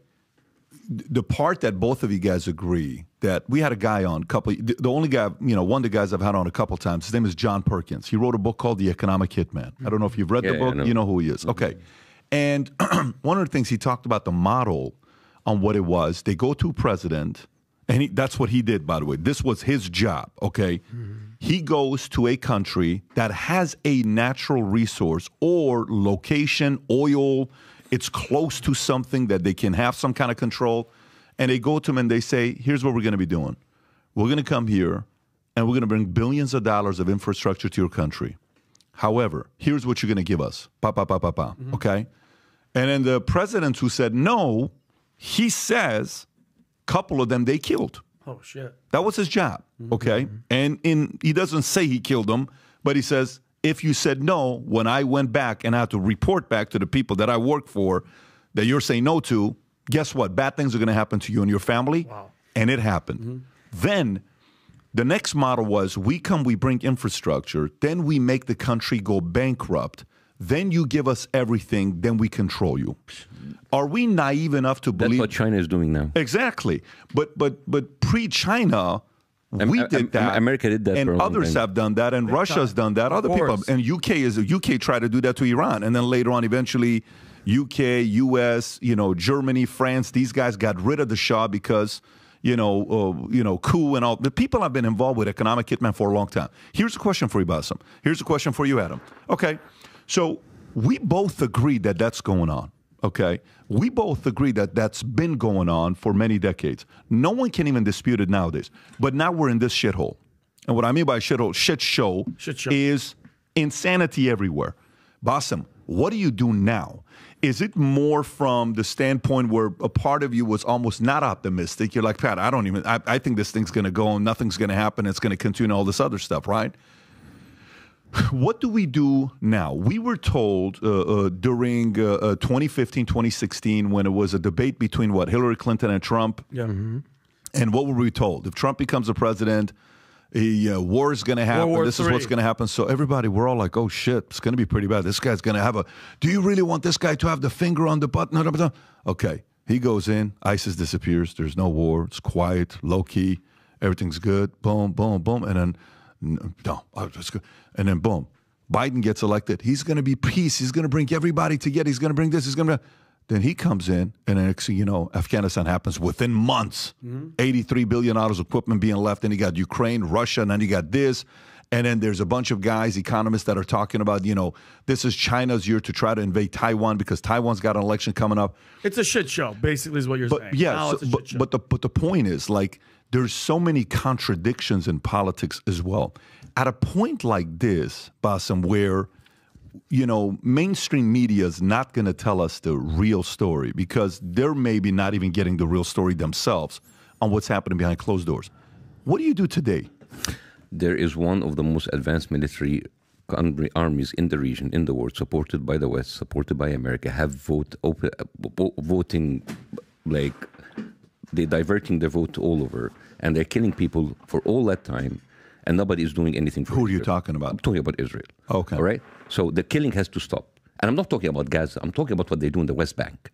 Every single day in the West Bank, all of these people are being killed in the West Bank. And there's no Hamas came out from West Bank to do the 7th of October. All right? Just a couple of days ago, like a woman was walking with her children. Stop, pop, snap. Walking the street. That is the regular days of people in the West Bank. Do you think the problem is Gaza? What you see in Gaza is an accelerated, exaggerated form of what's happening in the West Bank too. So you have a country that has occupied the land, and they are like making people living like animals. And if you deal people with like animals, they will come up as animals, right? So that is the crux of all. We can talk about politics and about economy. It's here till kingdom comes. What is happening is horrible injustice happening every single day. They're taking people, strip them up, saying them that they're Hamas. You have like an 11 person being killed every hour. You have 247 person being killed every day. That is, in 5 days, that is like 1,400 people that were killed on this October 7th. You have 30,000 people. And the thing is, when you say 20,000, 30,000, numbers don't mean anything anymore. If I told you 1 million people died in Gaza, you will not flinch because their numbers have become so... It's true. See, it's nobody... I don't disagree. Nobody. So we go into these circular motions. How can we stop that again? How is that? No, there is killing happening every day. My wife's family have actually cheated death so far for 100 days because they've been running from Khan Yunis to Rafah, back to Khan Yunis, and they were told in the beginning that Khan Yunis and Rafah are the safe place because it's in the south. And then they were telling them, these are the safe path. Yeah. Take this safe path. These are the buses. They will run into the buses, and Israel will bomb the buses. After being guaranteed that this is a safe path. This is murder every day. So I don't know all of these circular wars about like river to the sea, what's happening. That doesn't make any sense while people are being killed every single day. We have a tragedy, a genocide, a Holocaust happening in Gaza, and everybody is just like playing their balls. It's like, what do you think about the economy? What do you think about that? What do you think about Iran? That's bullshit. There's killing happening right now, and we're just like watching it and trying to fill time with useless conversation. But how do you fix it short term, though? Because short term... Make Israel stop. There's no... How do you do that? Okay. Exactly. America has to tell Israel stop because basically Israel is a client state. It's taking all of its money in the States. It has actually sucked America dry with all of the money that it's taking away from him, and yet it's not doing anything. So why do you think Biden administration is not telling them to stop? Because they are fucking cowards. Because it seems that every 4 years, every American president go and kiss the hand and bend the knees and go to AIPAC to make them sure that Israel is much more important in their foreign policy than America itself. And the only one who did not do it was Bernie Sanders, the only Jewish American candidate who refuses to go to AIPAC. And you cannot call that anti-Semitic, right? And you have to be very, very careful about being anti-Semitic or anti-Jew, because if you call me anti-Semitic, I'm just like, I'm going to fuck you, man. I'm not. Like my idol is Jon Stewart. Bernie Sanders, I voted for him for presidency. Is this whole thing about like using anti-Semitic and Islamophobe and all that you can do and transphobe to shut down the conversation? It's bullshit. You have a murderous country who have lied to the international community, who have actually neutered its own Ethiopian women because they didn't want black people to reproduce, who kidnapped Yemenis Jewish people from their parents, who have like countless atrocities, who even have zoning laws like Jim Crow. It's like, what are this? This is like a racist country that is supported by the United States, and it's killing. And it's fine. There's a lot of racist country, horrible people, but I've never seen a country killing 30,000 people within 100 days. This is 10 times the number of Ukrainians being killed in Russia in 2 years. It does not make any sense. And about nuclear weapons, yes, they have calculated it. Right now, they've calculated the number of weapons that have, by the TNT, they have around like three nuclear weapons in a very, very small part. So it's really about the killing. Stop the killing, and then we can talk. Yeah, but that's okay. So that's like, now let's not stop the killing. Let's talk more about circular stuff that doesn't make any sense. What I'm saying is Biden. No, I'm asking the question to say we're so in too deep that the amount of parties involved is not as simple as stop the killing, because you know the only way this works, and I know you're a diehard President Trump fan. I know you're a big fan of his, and you campaigned for him and all that stuff. I've heard you getting up there. You open up for him all the time, which is beautiful. Oh, I love it. Oh, yeah. Trump. He's my favorite. So let me ask you this. Let me ask you this. Why do you think? Sometimes you sit there and you say, "Man, I can't stand that person. That person is da da da da da da." And then, shit, maybe am I wrong myself? Maybe that guy's not as bad as I think that guy's. Fuck, there's no way in the world I can say anything good about him. No way. If I do, God forbid if I do, right? Okay. Do you think, like, every family, has that one tough guy in the family. And when that person is alive, nobody does anything stupid. Do you know what I'm talking about? Every family has it. You have it. I have it. We all have it, right? It's an uncle, it's a grandfather, it's a father, it's somebody. Is the bully? He's not the bully. It's not the bully. It's the guy that doesn't allow the bully to bully. That guy. Okay. It's the guy that does... protector, even. Yeah, it's like the protector. It's kind of like you don't want to wake that guy up. Like, that one scene from Christopher Walken in a movie says, every once in a while, the lion is sitting there, and they come and pull him, and they do this, and they do that. The hyenas are biting his ankle. Every once in a while, the lion has to wake up and tell everybody. Because everybody knows what the lion is capable of. Yes. Right? This is why people put on their house sign that says what? There's a vicious dog, in the back. Or this house believes in the Second Amendment. Whether they have a gun or not, the person that's trying to rob the house is going to say what? I don't want to go and rob a house that may have a gun in there, right? Mm-hmm. So that sign avoids conflict. Yes. Why do you think, Bassem? I'm so curious to know what kind of an answer you're going to give to this. Why do you think during Trump there was no war, no conflict, and we were expecting to see World War III under him? Why do you think? I have no idea. And I think because maybe Trump, as much as I don't like him, he was kind of business-oriented. He said, like, I'm not going to... How much will that war cost me? No, I'm not going to do that. So maybe that's the one thing, and that's kind of something to be good on his behalf, although I'm not a big fan. I have a problem with other policies, but I don't think. Yeah, maybe that's the only thing. But Bassem, what about? Let me stay on this. Go, because I was going to ask a question too. Because I on the spending side, it's going to cost us money. He's a business. That's an interesting perspective. But okay, how about this one? How about the fact that he says, hey, you have a button, I have a bigger button.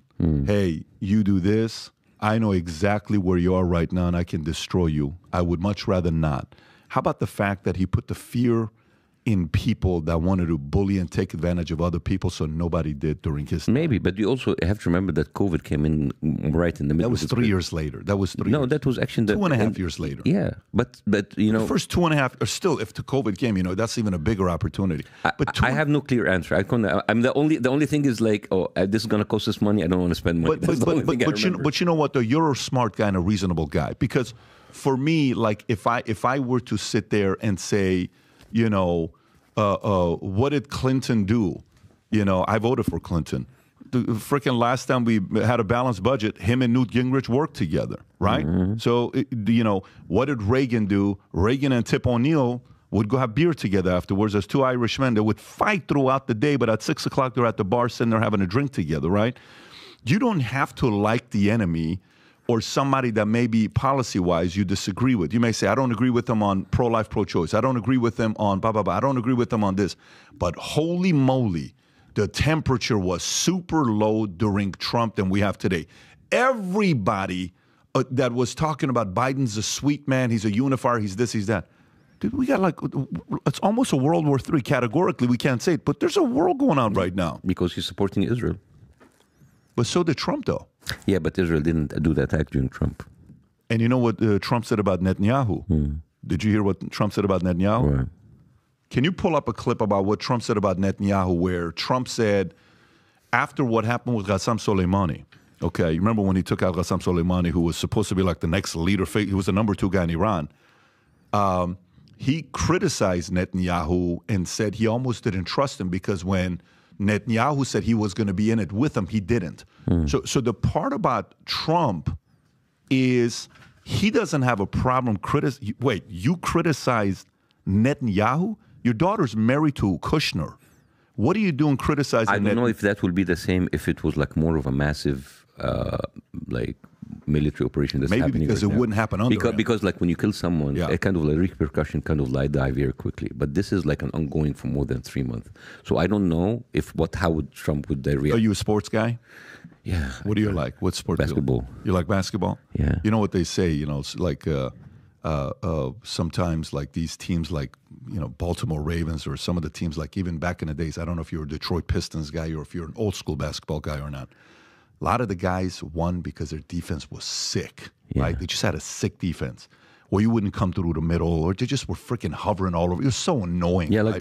like the Jordan rules in Pistons. That's right, the Jordan rules Pistons, right? So, sometimes, the best way to prevent a war is to have the fear you impose on everybody else where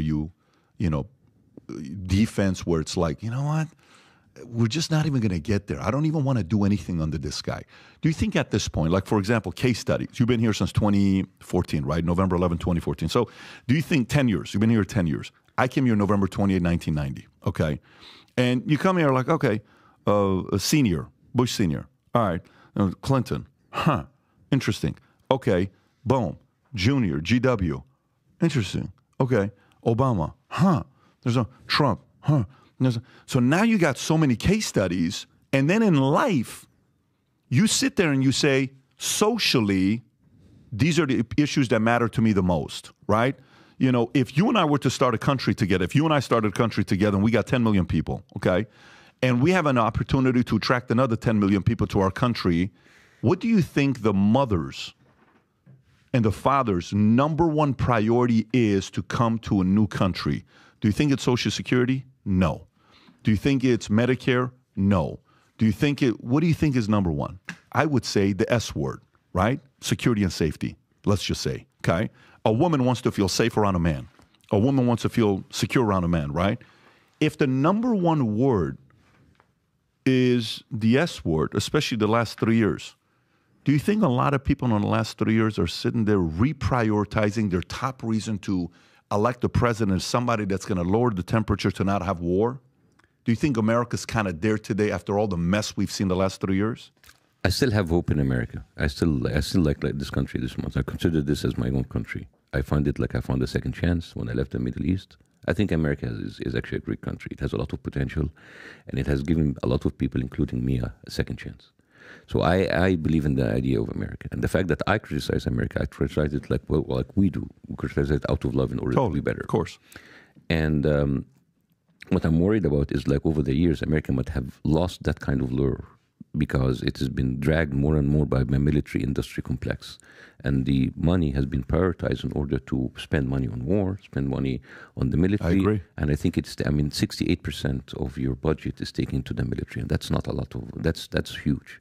And many of these military contracts has been exaggerated. In 60 Minutes just shows something that used to cost $30 now costs $3,000, and there's no catch. There's no curb of these prices because they are the one who are making up the prices. Right. So yes, the security is great and all, but security in itself, because North Korea has security, right? It's not about the security. This is education, and the equality and people. Let me answer this. Hang on one second. Chris, come on. Mr. Cuomo, we're on a podcast. Why are you calling us, man? We're in the middle of a podcast. Name dropping. Yeah, I mean, Chris. What are you talking about? I'm doing a live podcast with this legendary comedian, Bassem Youssef, and we're having a very friendly conversation about, you know, how his...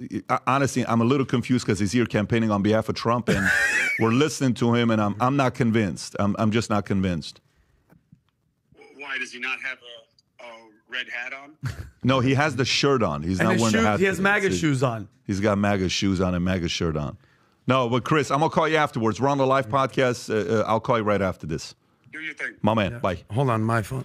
So, but Hold on, Pat, my going back phone's to ringing, it. But Pat. going back Elon. to going back to what I got Jon Stewart on the line. You're John? so funny. Yeah, I'm here with Bassem. We're best friends. Hold on, Elon. Okay, Elon? yeah. No, but the reason why I'm asking this question is because, you know, when you're young, your dad's kicking your ass, challenging you all this stuff. You know what? Look at Joey's dad. They smoke weed together. I wish my dad would smoke weed with me. Look at Bobby's dad. They have drinks together. I wish my dad. Look at us. I wish someone. And later on, you're like, dude, I am so freaking glad that guy was tough on me. Thank you. Yeah. You know what I'm saying? Thank you for this. So for me, I'm sitting there, you know, thinking like a lot of people are sitting around saying, well, look, what is the most important, you know, issue for us to sit there and resolve? I think the last 3 years, people are sitting there saying, look, man, we already went through COVID. That was nasty. It divided America. I think COVID, at least 9/11, we went like this. I think COVID, we went like this. I think maybe you agree with that. We went way like this. Your team vax? Your team vax? You're this? I'm team. You do them? No way. Hey, you team them? Something? There's a mask shutdown or something? It was all like so divided, right? I think Americans are tired. They're tired of the fights with the family and the relatives, and we have to hate each other and all this other stuff. We can disagree on 4 different policies.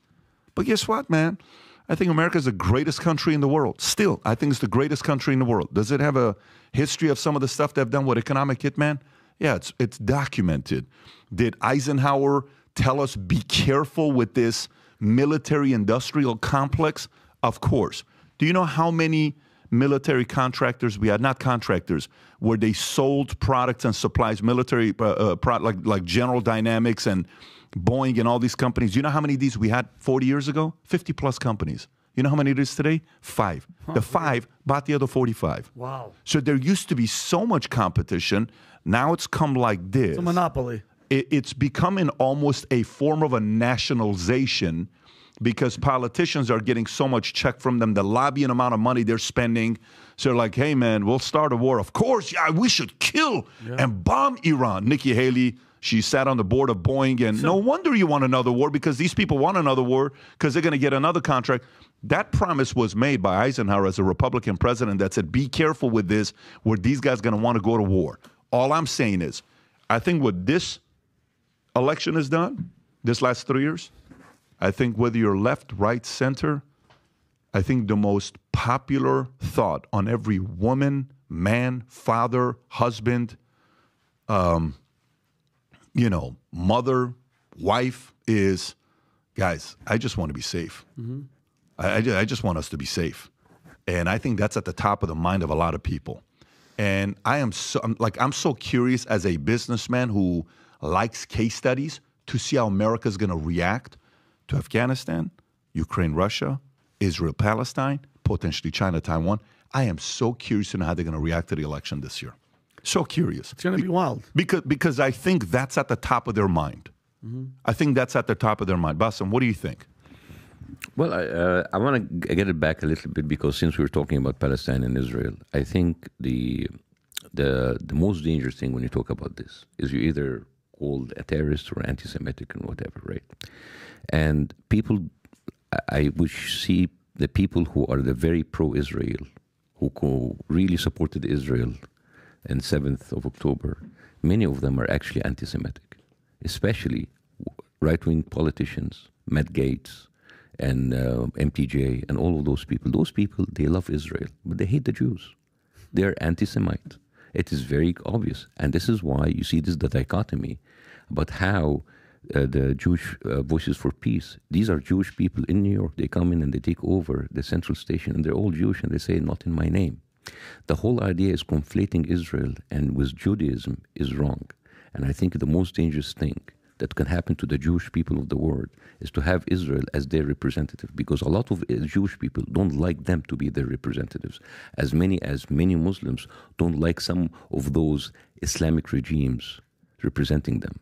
This whole idea about making it's all or none, no. Israel have actually done a lot of criminal activities that a lot of Jews do not agree upon.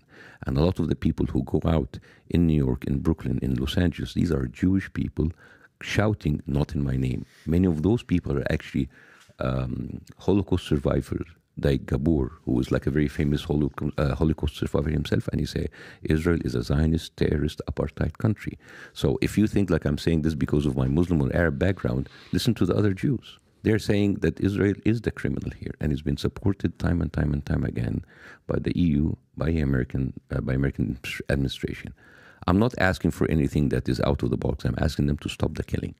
Because let's say 7th of October, worst day ever. Okay. How many people are you going to continue to kill in order to get your revenge?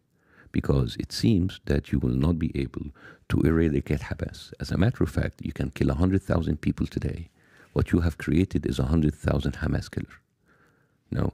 This has never, Israel tried it before 2004 and it failed 2006 and failed 2009 and failed 2012, 2014, and every time Israel came in and they killed many people as possible and they came back.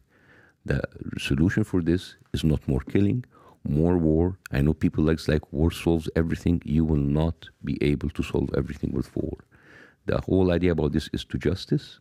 If there's land to be given back, give back the land. If there is agreement to be done, do the agreement and sit together, because believe me, whatever cost you think is too high giving up the land, it will not come close to the cost of human lives that we are losing every life, whether on the Jewish side or the Muslim side or the Israeli side or the Arab side. So how do you get rid of Hamas? Get rid of the reasons that created Hamas. Which is what? The horrible living conditions, the blockade, putting people in prison, not allowing people to get their own destiny.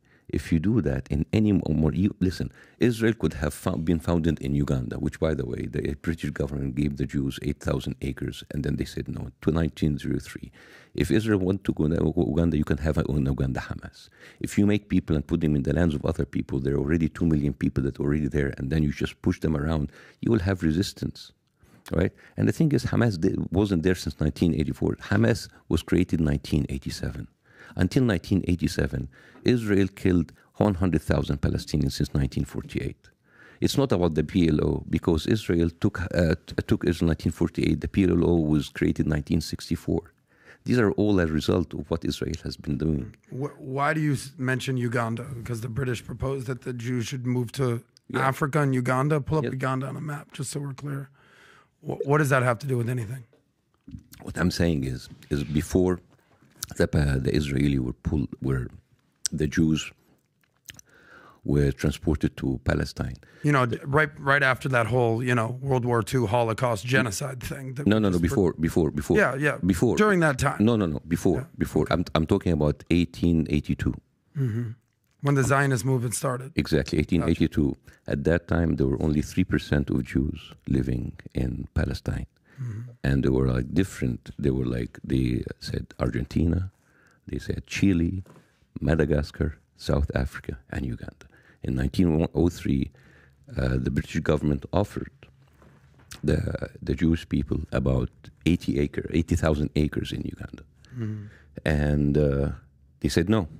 And the reason that they said no, so there's what there was like a big, this is very interesting, there was a big conflict between the rabbis and the secular Jewish movement. So the rabbis said, like, we cannot go, the rabbis were the one who actually objected, said, we cannot go to Palestine. It's like, what do you mean? It's the promised land. It's like, yes, it's the promised land when the real Jesus comes. So the secular said, well, maybe we should go to Palestine and that will invite real Jesus to come. It was like a whole, by the way, this is all in Theodore Herzl memoirs. You can read about that. And even 1903, Theodor Herzl, in page 96, in the pamphlet for the Jewish state, he said, maybe the Jewish people should just get what they can. So what I'm saying is these were discussions in the end of the 19th century and the 20th century. And then there's like the movement that wanted to put the the Jewish people in Israel actually won.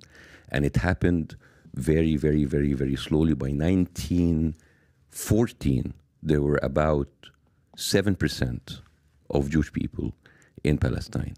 Now, when the Balfour Declaration happened, the only one who rejected the Balfour Declaration of like putting Jews in Palestine was a Jewish British businessman in the parliament and said like those people are British people and we should not put them into another place. I'm not giving you. I'm just giving you the historical. You're giving us the history. I appreciate it. Yeah, I get it. But I doubt the Jews were like, "Yo, Uganda, let's do it." No, they wanted Israel. But what do you do? What do you do at this point? I'm sorry. I'll have to disagree with you, sir, because you have to understand. Many of those Jews, they came from pogroms from Ukraine and from Russia. Yeah. And then when they went to London, they were really treated bad, and they were called the problem. The problem. We need the solution. We need the solution. And this is why when Hitler came to power, he said we need the final solution. Of course. So you understand all of these problems happened between the Jews coming from Eastern Europe when they went to England and Western Europe. So basically, the British people didn't like them and they want to push them out. So by the way, I mean, we can joke about that, but seriously, the whole thing about Madagascar, South Africa, Chile, and Argentina, and Uganda, these were real discussions with real budgets. I'm very familiar with the Zionist movement. I get it. And then at a certain time, so 1914, 7%, and then the Balfour Declaration, and then the First World War, nothing happened. Second World War with the Nazis were like maybe kicking and killing everybody. Yeah. And then they started to go in mass in Palestine. But are you sensing a common theme here? They go to a country, they have success, let's kill them. They go to a country, they have success, let's kill them. They started in Egypt, they went to Spain, they went to Morocco, they went to Europe, they went to pogroms in Russia. Can I speak? Can I speak? I'll answer your question. This is not accurate. Of course this is accurate. Sir, this is not accurate. What's not accurate of what I just said? The whole reason that I say that is that they've been running around the entire world. Sir. It's called the Jewish diaspora. I'm speaking. I'll let you speak. You could speak for a half hour. I'm asking you a 2-minute question. There's a Jewish diaspora. They're running all over the world. It culminates in the Bolshevik Revolution, Zionism. It starts Theodor Herzl. It ends in the final solution in Germany. The Jewish people said, listen, we just need a state. You look at the map of the Middle East. It's as big as this room. We have a little tiny microphone. And then we're fighting over the size of this microphone when you have the entire room right here. So tell me, what should Israel do now? Does Israel have a right to exist and defend itself or no? So can I answer? I'd answer. Yeah, go ahead. So first of all, certain things that you said in that monologue was a little bit inaccurate. Yes, they were treated badly in Europe. They were treated badly everywhere else. They were not treated badly in Spain because that was under the Arab rules. Of course they were. What do you mean? It was called the Spanish Inquisition. Yeah, Look it up. Yeah. Sir. The Spanish Inquisitions was done by the Christians against Muslims and Jews together. Okay. Muslims and Jews were sitting together. But it happened is what I'm saying. What I'm saying is, before the Spanish Inquisition, Jews lived in the courts as ministers and as poets and as scientists under the Arab rule in Andalusia. When the Spanish Inquisition came in, they killed both Jews and both Muslims. So, the Crusades, we all know how that story goes between Christians and Muslims for decades and centuries. Do you understand that the first crusade did not kill a single Muslim? Okay, but the third and the fourth and the fifth one did. What happened with the first crusade? Enlighten me. The first crusade came out from England and they killed 2,000 Jews in Europe. They didn't even make it to Jerusalem. This is how bad the Jews were treated by the Christian Europeans. And as a matter of fact, Jews did not find refuge unless they found it in the Arab countries. I'm not saying that they were perfect, but if you compared what the Jews were enduring in Ukraine and Russia and in Western Europe and how they lived in Baghdad and Egypt and Morocco, they were a much better. But this validates the whole point of why the Jews need Israel, because every country they go to, they're going to be run out of town or killed. At the very least, they have their own country, so they could say, at least we have safety here. Every country, every story that you just mentioned, Bassem, is them being killed by somebody, whether it's the Christians, whether it's the Brits, whether it's the Ukrainians, whether it's the Russians. The whole point of Israel is like, we can no longer just rely on other people's niceties and empathy to not be murdered. Okay. So now we need a state of our own. Let me. You understand that? I understand. Let me continue. Yes or no? So all through these years, they were living peacefully, relatively under the Arab rule. And then what happened? The pogroms in Russia and Ukraine pushed them to England. Then England said, we cannot take them anymore. Push them more to the Arabs. At the time, Jewish people in the Arab world, especially Egypt, were living. I mean, the first people who actually did the cinema and the theater were Jewish Egyptian people who lived there all their lives. Jews, Christians, and Muslims were living. Right now, the department store, like our version of Macy's and Target, they all have Jewish names because they have part of the fabric of the Egyptian society for decades, way before the Jews from Europe came. Now, when the Jews from Europe came, there's two ways to come. You can come easily, or you can come by force. They started to come with all of these ships, and then you have the Haganah, and you have all of the Zionist gangs who started to come into Palestine, and they were like 1.5 million Palestinians that you cannot erase. So the fact that this is the Arab world, you can go anywhere. No, because this is their country. So they went in, they replaced them, and then we had the 1948, and the rest is history. Now, having said that, do I want Israel to be erased and I want people to go back to Europe? I will never use that kind of argument unless that you tell me, well, why don't the Palestinians go to Arab countries? If you don't use that, I'm not going to use that. I believe that Israel is a matter of fact. And I think it's too late to come and erase or get people out, whatever. What we have to do is either a one-state solution that everybody, Palestinian and Israeli, have exactly the same equal right, and all of them have the same passport, and they live in peace. And the other reason is a two-state solution. Obviously, so far, Netanyahu and other Israeli officials have said many times there will never be a Palestinian state. Not in the West Bank, not in Gaza, ever. And these are official statements by them. So they have already said that. Sometimes people accuse Arabs, but we do not want the state of Israel. They say we don't want a state for Palestine. So you have this. As long as you think that this is your land only, and those Palestinians are indispensable and they can go other places, you will never have peace. They've had the Oslo Accords. They've had the Abraham Accords. At what point does Israel say, I can't negotiate with these people? Hamas's charting a founding charter says we call for the destruction of Israel. In order to make peace or to make a deal, you need to have someone on the other side that is willing to at least come to the table. The closest that come was Yasser Arafat, the PLO, under Clinton, 1998. He came back. They gave him 98% of what he wanted. He came back. They said no. Would Israel or... Listen, Israel's just like America. It's a democracy. In a democracy, you have a free exchange of ideas. The Marjorie Taylor Greens that you mentioned are wildly different from the AOCs. But policy is different from rhetoric.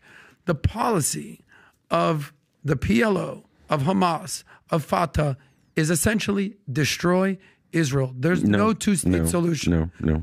The rhetoric. Hamas is different from Fatah. Fatah is different from the authority because there's nothing in the charter of Fatah or the. But the point that I'm getting at is all these political factions. No one wants to come to the table, do a deal. And here's what's happening. Neither does the Israel. Because they're getting worse and worse. They gave them 98% of what they want. Sir, have you seen? They had a good hand a few decades ago. Sir, now they have no hand. You have no leverage now.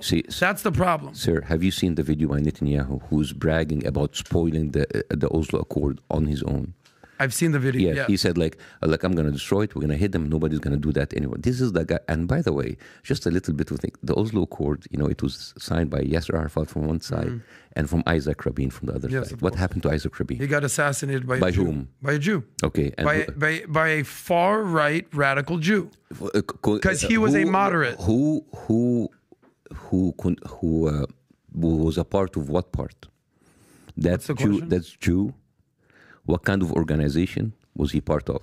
He was on the far right party where It is the same organization where Ben Gvir, the head of the national security now, is a minister under Netanyahu. Yeah, newsflash. Every country that's a democracy has a left wing and a right wing. But I don't think every country has at least 2 terrorist people as ministers, because Ben Gvir was arrested on the account of killing Ishaq Rabin. As a matter of fact, there's a very famous video for him where he got the emblem of his car 2 months before Isaac Rabin's, like, we've got your car, next we got you, 2 months later, Isaac Rabin. This is the kind of government that you are defending. It is a terrorist government that kills its own people. Even Bid Zalim, who is the Minister of Finance, he was arrested because he was going there by 600 liters of gasoline to blow up an Israeli highway. This is the kind of criminals who kill people, Gaza, everywhere, and I find it very difficult to find somebody actually to defend their actions. Are you saying that Israel is the only country in the Middle East that has a thug-like regime? Oh, no, not at all. But okay, so this is pretty common for that neighborhood. But you know what's the difference? I don't see any other country in the regime saying I'm a democratic secular country and I have Western values. Well, according to the World Economic Index, Israel is the only democracy in the Middle East. This isn't our opinion. Exactly. Look it's the up. only democracy which would have terrorist people in this government, which I find it very interesting. Here's the problem that I'm having with you. Is that I actually problem with me? No, with your argument. With me? Well, you've already called me racist. I'm a very nice person. I think you are a nice person. I'm very nice. I think you're nice. I never called you racist. I called your argument racist multiple times, but it's all good. He said undertone. He didn't call. I said it's a racist undertone. Thank you so much. It's a racist undertone. Thank you, Bassem. If you look at the chat, you've probably been the nicest to me today, so we're cool. So the problem that I have with you is that either you're anti-Israel or you're just intellectually lazy. Hear me out. Every problem. That's a very nice insult. Yeah. Thank you very much. He's insulting me very softly. I am. Because I believe in having discussion and being forthright rather than when you leave, I'll be like, fuck that guy. I actually think you're a smart guy. I actually think you know your stuff. You're just so fixated that Israel's the problem. The problem in the Middle East, like I said, follow the money. The countries that are succeeding, the Qataris, even the Saudis these days, they're coming into the modern world. They're leaving the 6th century mentality behind and say, let's get into the 21st century, where they need to succeed, in whether it's Gaza or whether it's Lebanon or whether it's Syria and whether Afghanistan. They need to focus on GDP, not GDT. Gross domestic product, not gross domestic terrorism. And the problem is they're obsessed. Put the guns down. Put the Quran down. Actually start living by the words that the Quran says, not some false equivalent of what they think is actually going on there. You talk about the genocide in Israel or in Gaza as if it's just a matter of fact. Well, let me show some stats for you, because after you see these stats, Israel's the worst genociders ever. The numbers, according to the world data, if you trust data, between 1990 and 2022, the Palestinian population overall went from 2 million to 5 million, okay? Pretty bad at genocide if that's what's happening right there. In Gaza, it went from 645,000 to 2.1 million. It's 3x. That ain't genocide to me. Now, do 20,000 people, 30,000 people needlessly killed during this bullshit war that was started by Hamas? Is that horrible? 1,000,000%. And any Jew or any Israeli... Give me that number again. 600,000 to what? 645,000 to 2.1 million. From what to, from when to where? This is in 1990 to 2022. Do you know why they increased? Because they're having babies like crazy. No. You see, this is how like when you watch data while being uninformed makes you look very stupid. Tell me why. Tell me how the population has gone from 2 million to 5 million. Yeah, because most of the 1.5 extra million didn't come from Gaza. They were pushed away from other parts of Israel. So most of these people, they have increased because of refugees being kicked out. If you're talking about the settlers, those are tens of thousands. I'm talking about those Gaza. aren't millions of people. Dude, listen. My wife's family is not from Gaza, and yet they found themselves in Gaza because they were sitting in other cities and villages outside Gaza. This is the systemic pushing of people from other parts of Israel, pushing them to Gaza. That's not millions of people. This is why I said that you're intellectually dishonest or intellectually lazy. No. That's not the cause of millions of people being moved. I'm familiar with the settler stuff and the disengagement in 2006. You don't know what you're talking about. These are people that millions were outside. of people? What? Okay. The people who belong to Gaza are 700,000 people.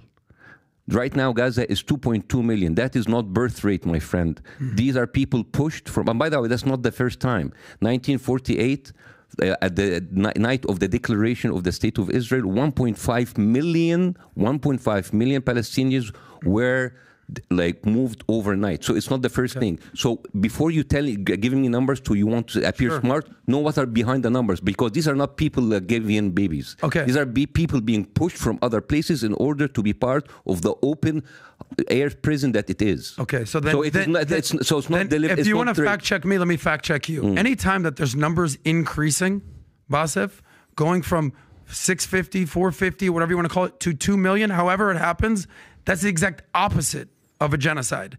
So the whole genocide, the whole open air prison are talking points. Are talking points of BS. No, and this is why I said you were intellectually lazy. Or you just hate Israel. Basically, this whole thing about you hate Israel and hate Islam. This is a very lazy way to talk to people. It's kind of like your thing. What did I tell you that is so lazy? What did I tell you like you're fucking racist? Because you've already said that multiple times. No, I didn't say. Yeah, you said that multiple times. I said your undertone is racist. So not me, but what's going on inside of me. That's good. Like the way that you analyze numbers is very lazy, because again, really, when I actually use stats and data from the most credible sources, that's lazy. These are numbers that were outside of Gaza. You've said no stats. You've given fucking opinions like the whole time. that California has increased triple, or this has people in Texas increased because of birth rate. No, they increased because people from California started moving voluntarily. You have pushed 1.5 million people outside of Gaza, inside of Gaza in a matter of 12 years, and that's why the number has inflated. It's not because they were giving birth rate. So then where's the genocide? They were evacuated. Where's this alleged genocide happening? That's happening right now under your eyes. So as of 3 months ago, there was no genocide. So it's just a new thing. We didn't actually use the word genocide before 3 months ago. Okay, but you've been calling for the river for the sea. We didn't use it for decades. Well, also Israel have a lot of maps that is putting in the greater Israel from the Nile and the Euphrates. That's genocide for 5 countries there. And this is not by people in the street or people on YouTube. These are ministers. These are officials in the official government of Netanyahu. If you have someone, an Arab president, like the Egyptian president or the Jordanian king, tell you from the river and the sea, it's like, oh, it's the Arab authorities. You are basically complaining people on Facebook and the official viewpoint of the Israeli government. You're basically comparing apples to oranges. It doesn't make any sense. You're basically comparing activists with people with power, with money, and with weapons. So I don't know how come you're comparing them. What's your solution? Because you got all these answers and we have no solutions. What's your solution? Justice. Stop killing people and give them back their land. That's it. Okay. And giving them back the land, it's going to be a much more complicated thing. Who's going to lead your negotiations? Mahmoud Abbas, 88 years old? I have no idea, man. No, I have no idea. That's the point, you don't have an idea. Well, when I say I have no idea, I'm being humble, because there's a million people who can do it, but like, I'm not a politician, I'm a comedian. I come here to tell some of my opinions, but the thing is, you want to put me, and you use that, and you give me, I'm sorry to say, butchered political information and numbers that doesn't say anything. Stats are really butchered in political vision. But it's interesting how you have all the solutions for Israel, but you have no solutions for Gaza or Hamas. Very interesting. Very interesting how you can critique everything that's going on in Israel. Yes, they do have some things they need to rectify, just like the United States, just like any democracy. You've got all the answers there, Bassem. When I said, what do they do over here in Gaza? What do they do? I have no idea. I'm just a comedian. Don't listen to me. So which one is it? You either know your shit or you're actually just... So what was your question? What's the solution for Israel? So what's the solution I said the Israel for Gaza? Back the land. For Gaza, how about you stop the killing and then we can talk? Okay, so let's say we do that. Okay. So here's what I believe. I think we need to demilitarize Gaza.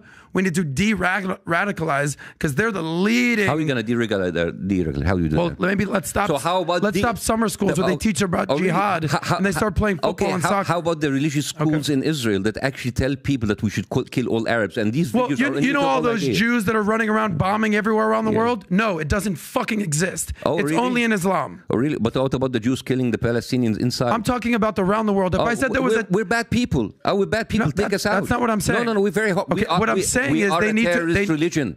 We are a terrorist religion. Take it out. You said it. Your Let's words. do it. You Yeah, said it. let's Your do words. It. Yeah. Your words. Let's do it. I mean, like your words. This is like you have a really interesting outlook for people who look like me. You look at me and I'm Muslim, and you have all of these assumptions about me being a terrorist, while Islam is not a terrorist. You said the words, Bassem. I didn't say those words. You know what's the difference between Islam and terrorists? They go on like some rogue groups and they kill and they do shitty stuff. But you have like a whole country with a whole military arsenal who is committing terrorism every single day, backed up by the US. There it is. There's your Israel talking. Yeah. Israel I'm going to talk it. That's my opinion.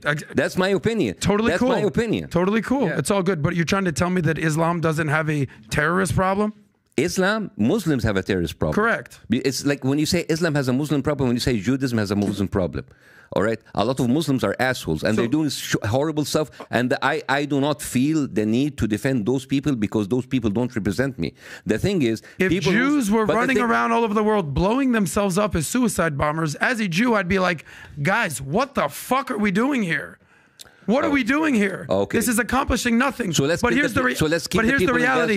Jews aren't doing that, and Christians aren't doing that. Jews are not. Let me ask you a question. They're not doing that in Gaza. They're not doing that in the West Bank. Everything you talk about is Gaza. I'm talking about the world. That's what's happening You're right now. so obsessed with this one topic. I am. I'm trying to understand the world. There. Okay. Because my family lives there. But my family's in Israel. Really? So only your family counts. My family doesn't count. No. Okay, but like, did your family live in an open air prison and being killed every day? The open air prison, the genocide.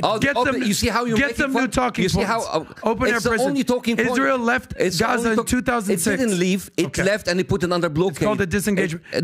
Why did they have a blockade? Maybe because they're shooting missiles hundreds of times a day. Yeah, I'd pretty much put a country in a blockade if they were shooting missiles every single day. You cut them from the sea, cut them from the water, and say like, okay, go live. How do you do that? Let's move on from Israel because I know you're hyper obsessed with it. Why? I'm not hyper obsessed. You keep asking me about Israel. No, I ask you about the world, and I'm asking you about Christianity and Muslims and Judaism. You want to focus on Israel. Why can Muslims move to any Christian country they want, but Christians and Jews can move to 0 Muslim countries? Why is that?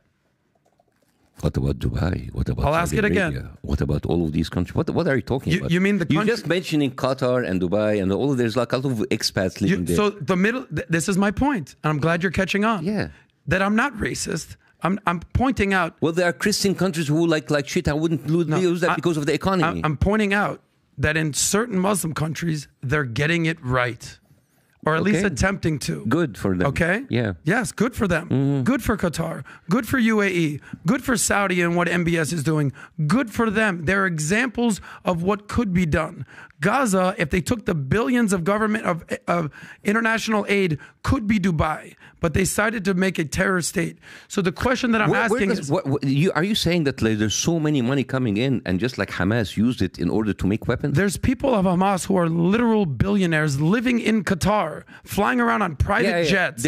How do you explain that? They're horrible people, and I don't condone them. All right, okay. I'm talking about the millions of people in Gaza. But horrible people, Hamas. Let's not talk about that. We'll move on. But Israel. Let me give you a dissertation over here. Like, I'm trying to give you some. You're just like shouting over me. I'm not. To make because every time I'm talking, you are basically going around all of the stuff that's happening with Muslim people that is bad, and then basically what you're doing is you are undertoning. You are trying to find an excuse to keep that killing in Gaza continue because Muslims are bad, Muslims are terrorists, Muslims are poor. So let's just like kill those people in Gaza. You are this is exactly so what you're doing. Intellectually lazy. It's comical because I'm not even talking about Gaza. You keep insulting me. We're keep insulting me because I'm trying. I could say like you are a motherfucking racist. You know, like how would you what feel have I if said that's that? racist? I'm saying that Everything that you say about racists, the way that you speak about Muslims, that we are terrorists and we are horrible people. Basically, you're telling people that we deserve to die. Bassem And Israel Youssef. has everything to do in order to kill those people. Anyways, if I've said zero of those words. Hopefully, if you are putting all those words in my mouth, I said zero of those words. If my cousin, who's a doctor, get killed tomorrow, I'm going to send you a postcard. So if my actual cousin gets killed in Israel, that's okay. They will not, because you know what? They are safe because he's not living in an open air prison. Why are they safe? Maybe because they have the Israeli Defense Force, the Iron Dome that stops all the missiles. They don't have that. Yeah, but they don't have that. Maybe you should have built that instead of tunnels. With what? With all the billions billions of foreign aid that was given. What billion foreign aid are you? These, how much money does Iran give? How much money does Qatar give? How much does the international community? Actually trickled through Israel. You understand that Israel is actually holding your that tax argument money holds from, no weight because all you're doing is defending Hamas. You have zero argument. I'm the last one to defend Hamas, by the way, and I've actually said the terrorist group, and I'm a big fan of Hamas. But I'm just giving you some facts. Every single money that goes into Gaza goes through Israel. As a matter of fact, Biden has a big problem with Netanyahu because he's withholding the tax money that paid by the Palestinian people to the Palestinian Authority, and Netanyahu is holding it back. Have you heard about that? Have you read about that? Just 2 days ago, if you're reading your stuff, but you don't. But the thing is, Netanyahu is holding back the tax money from the Palestinian in West Bank, and he's not giving it to You're so funny, man. You're so funny. No, you're just so ignorant. You're saying all the money that's going to Hamas is coming through Israel? Sure. Filtered through Israel. Sure. All the money. Filtered through Israel. Yeah, all the money from Iran going right through Israel. Sure. That's likely. All the money from Qatar. Transfer by Netanyahu in 2019, the Likud party, telling them that he is actually overlooking that amount of money coming from Qatar, and he is doing that in order to split the Palestinian Authority. Listen to me. I'm familiar with this. I'm not disagreeing with... How about you listen, educate yourself about that. I'm not disagreeing that Netanyahu has done some fucked up things. Here it is. Okay? Here it is. Oh my God, here it is. Biden is in frustrating call told Bibi to solve Palestinian tax revenue issue. Yeah, because Israel is withholding the taxes. You understand every single money transaction. That's your argument right there? That's part of the argument. Every single money transaction, whether it's taxes, whether aids, it has to go through the Israeli government. So all the money that Iran is funding Hamas, you're saying that goes through Israel? Is that what you're saying? Through Qatar, through Israel. Okay. That's so false. It's so flagrantly false. I want you to educate yourself more. Okay, I will. I'll go read up on this. But if you mean to tell me that Israel is intercepting the money that Iran is sending to Hamas and says, yeah, we'll send it to you guys. But believe me, they're not doing it. By the way, it's 11:15. Read the transcripts It's 11:15. We're going to wrap up. Here's what I will say. I'm going to be very honest with both of you guys. I mean, I've been listening to both of you guys, and I love this. I love this. Let me tell you why. The average American right now is sitting there. There's a group that agrees with you. There's a group that agrees with you. Regardless of what it is, a lot was said, and it was actually pretty educated discussion for me. I'm normally not this quiet. I love the fact that I heard this conversation. I loved it. I enjoyed it. I appreciate you for having, it was very obvious. This is what happens, Bassem, in the future when you're doing podcasts. Follow the same rule. The 8 hours of sleep you got last night was very helpful. It was obviously felt. I was hangover. I mean, there's pain in my back as I'm speaking out of pain. I got a guy waiting for you right now. Just so I Can I say one thing to Bassem? Yeah. I don't care how much we argue, and that's fine. I would have a beer with you. I would party with you. I'll go see your comedy show. His back, though? Whatever this guy needs. My back? I'll give you a hand.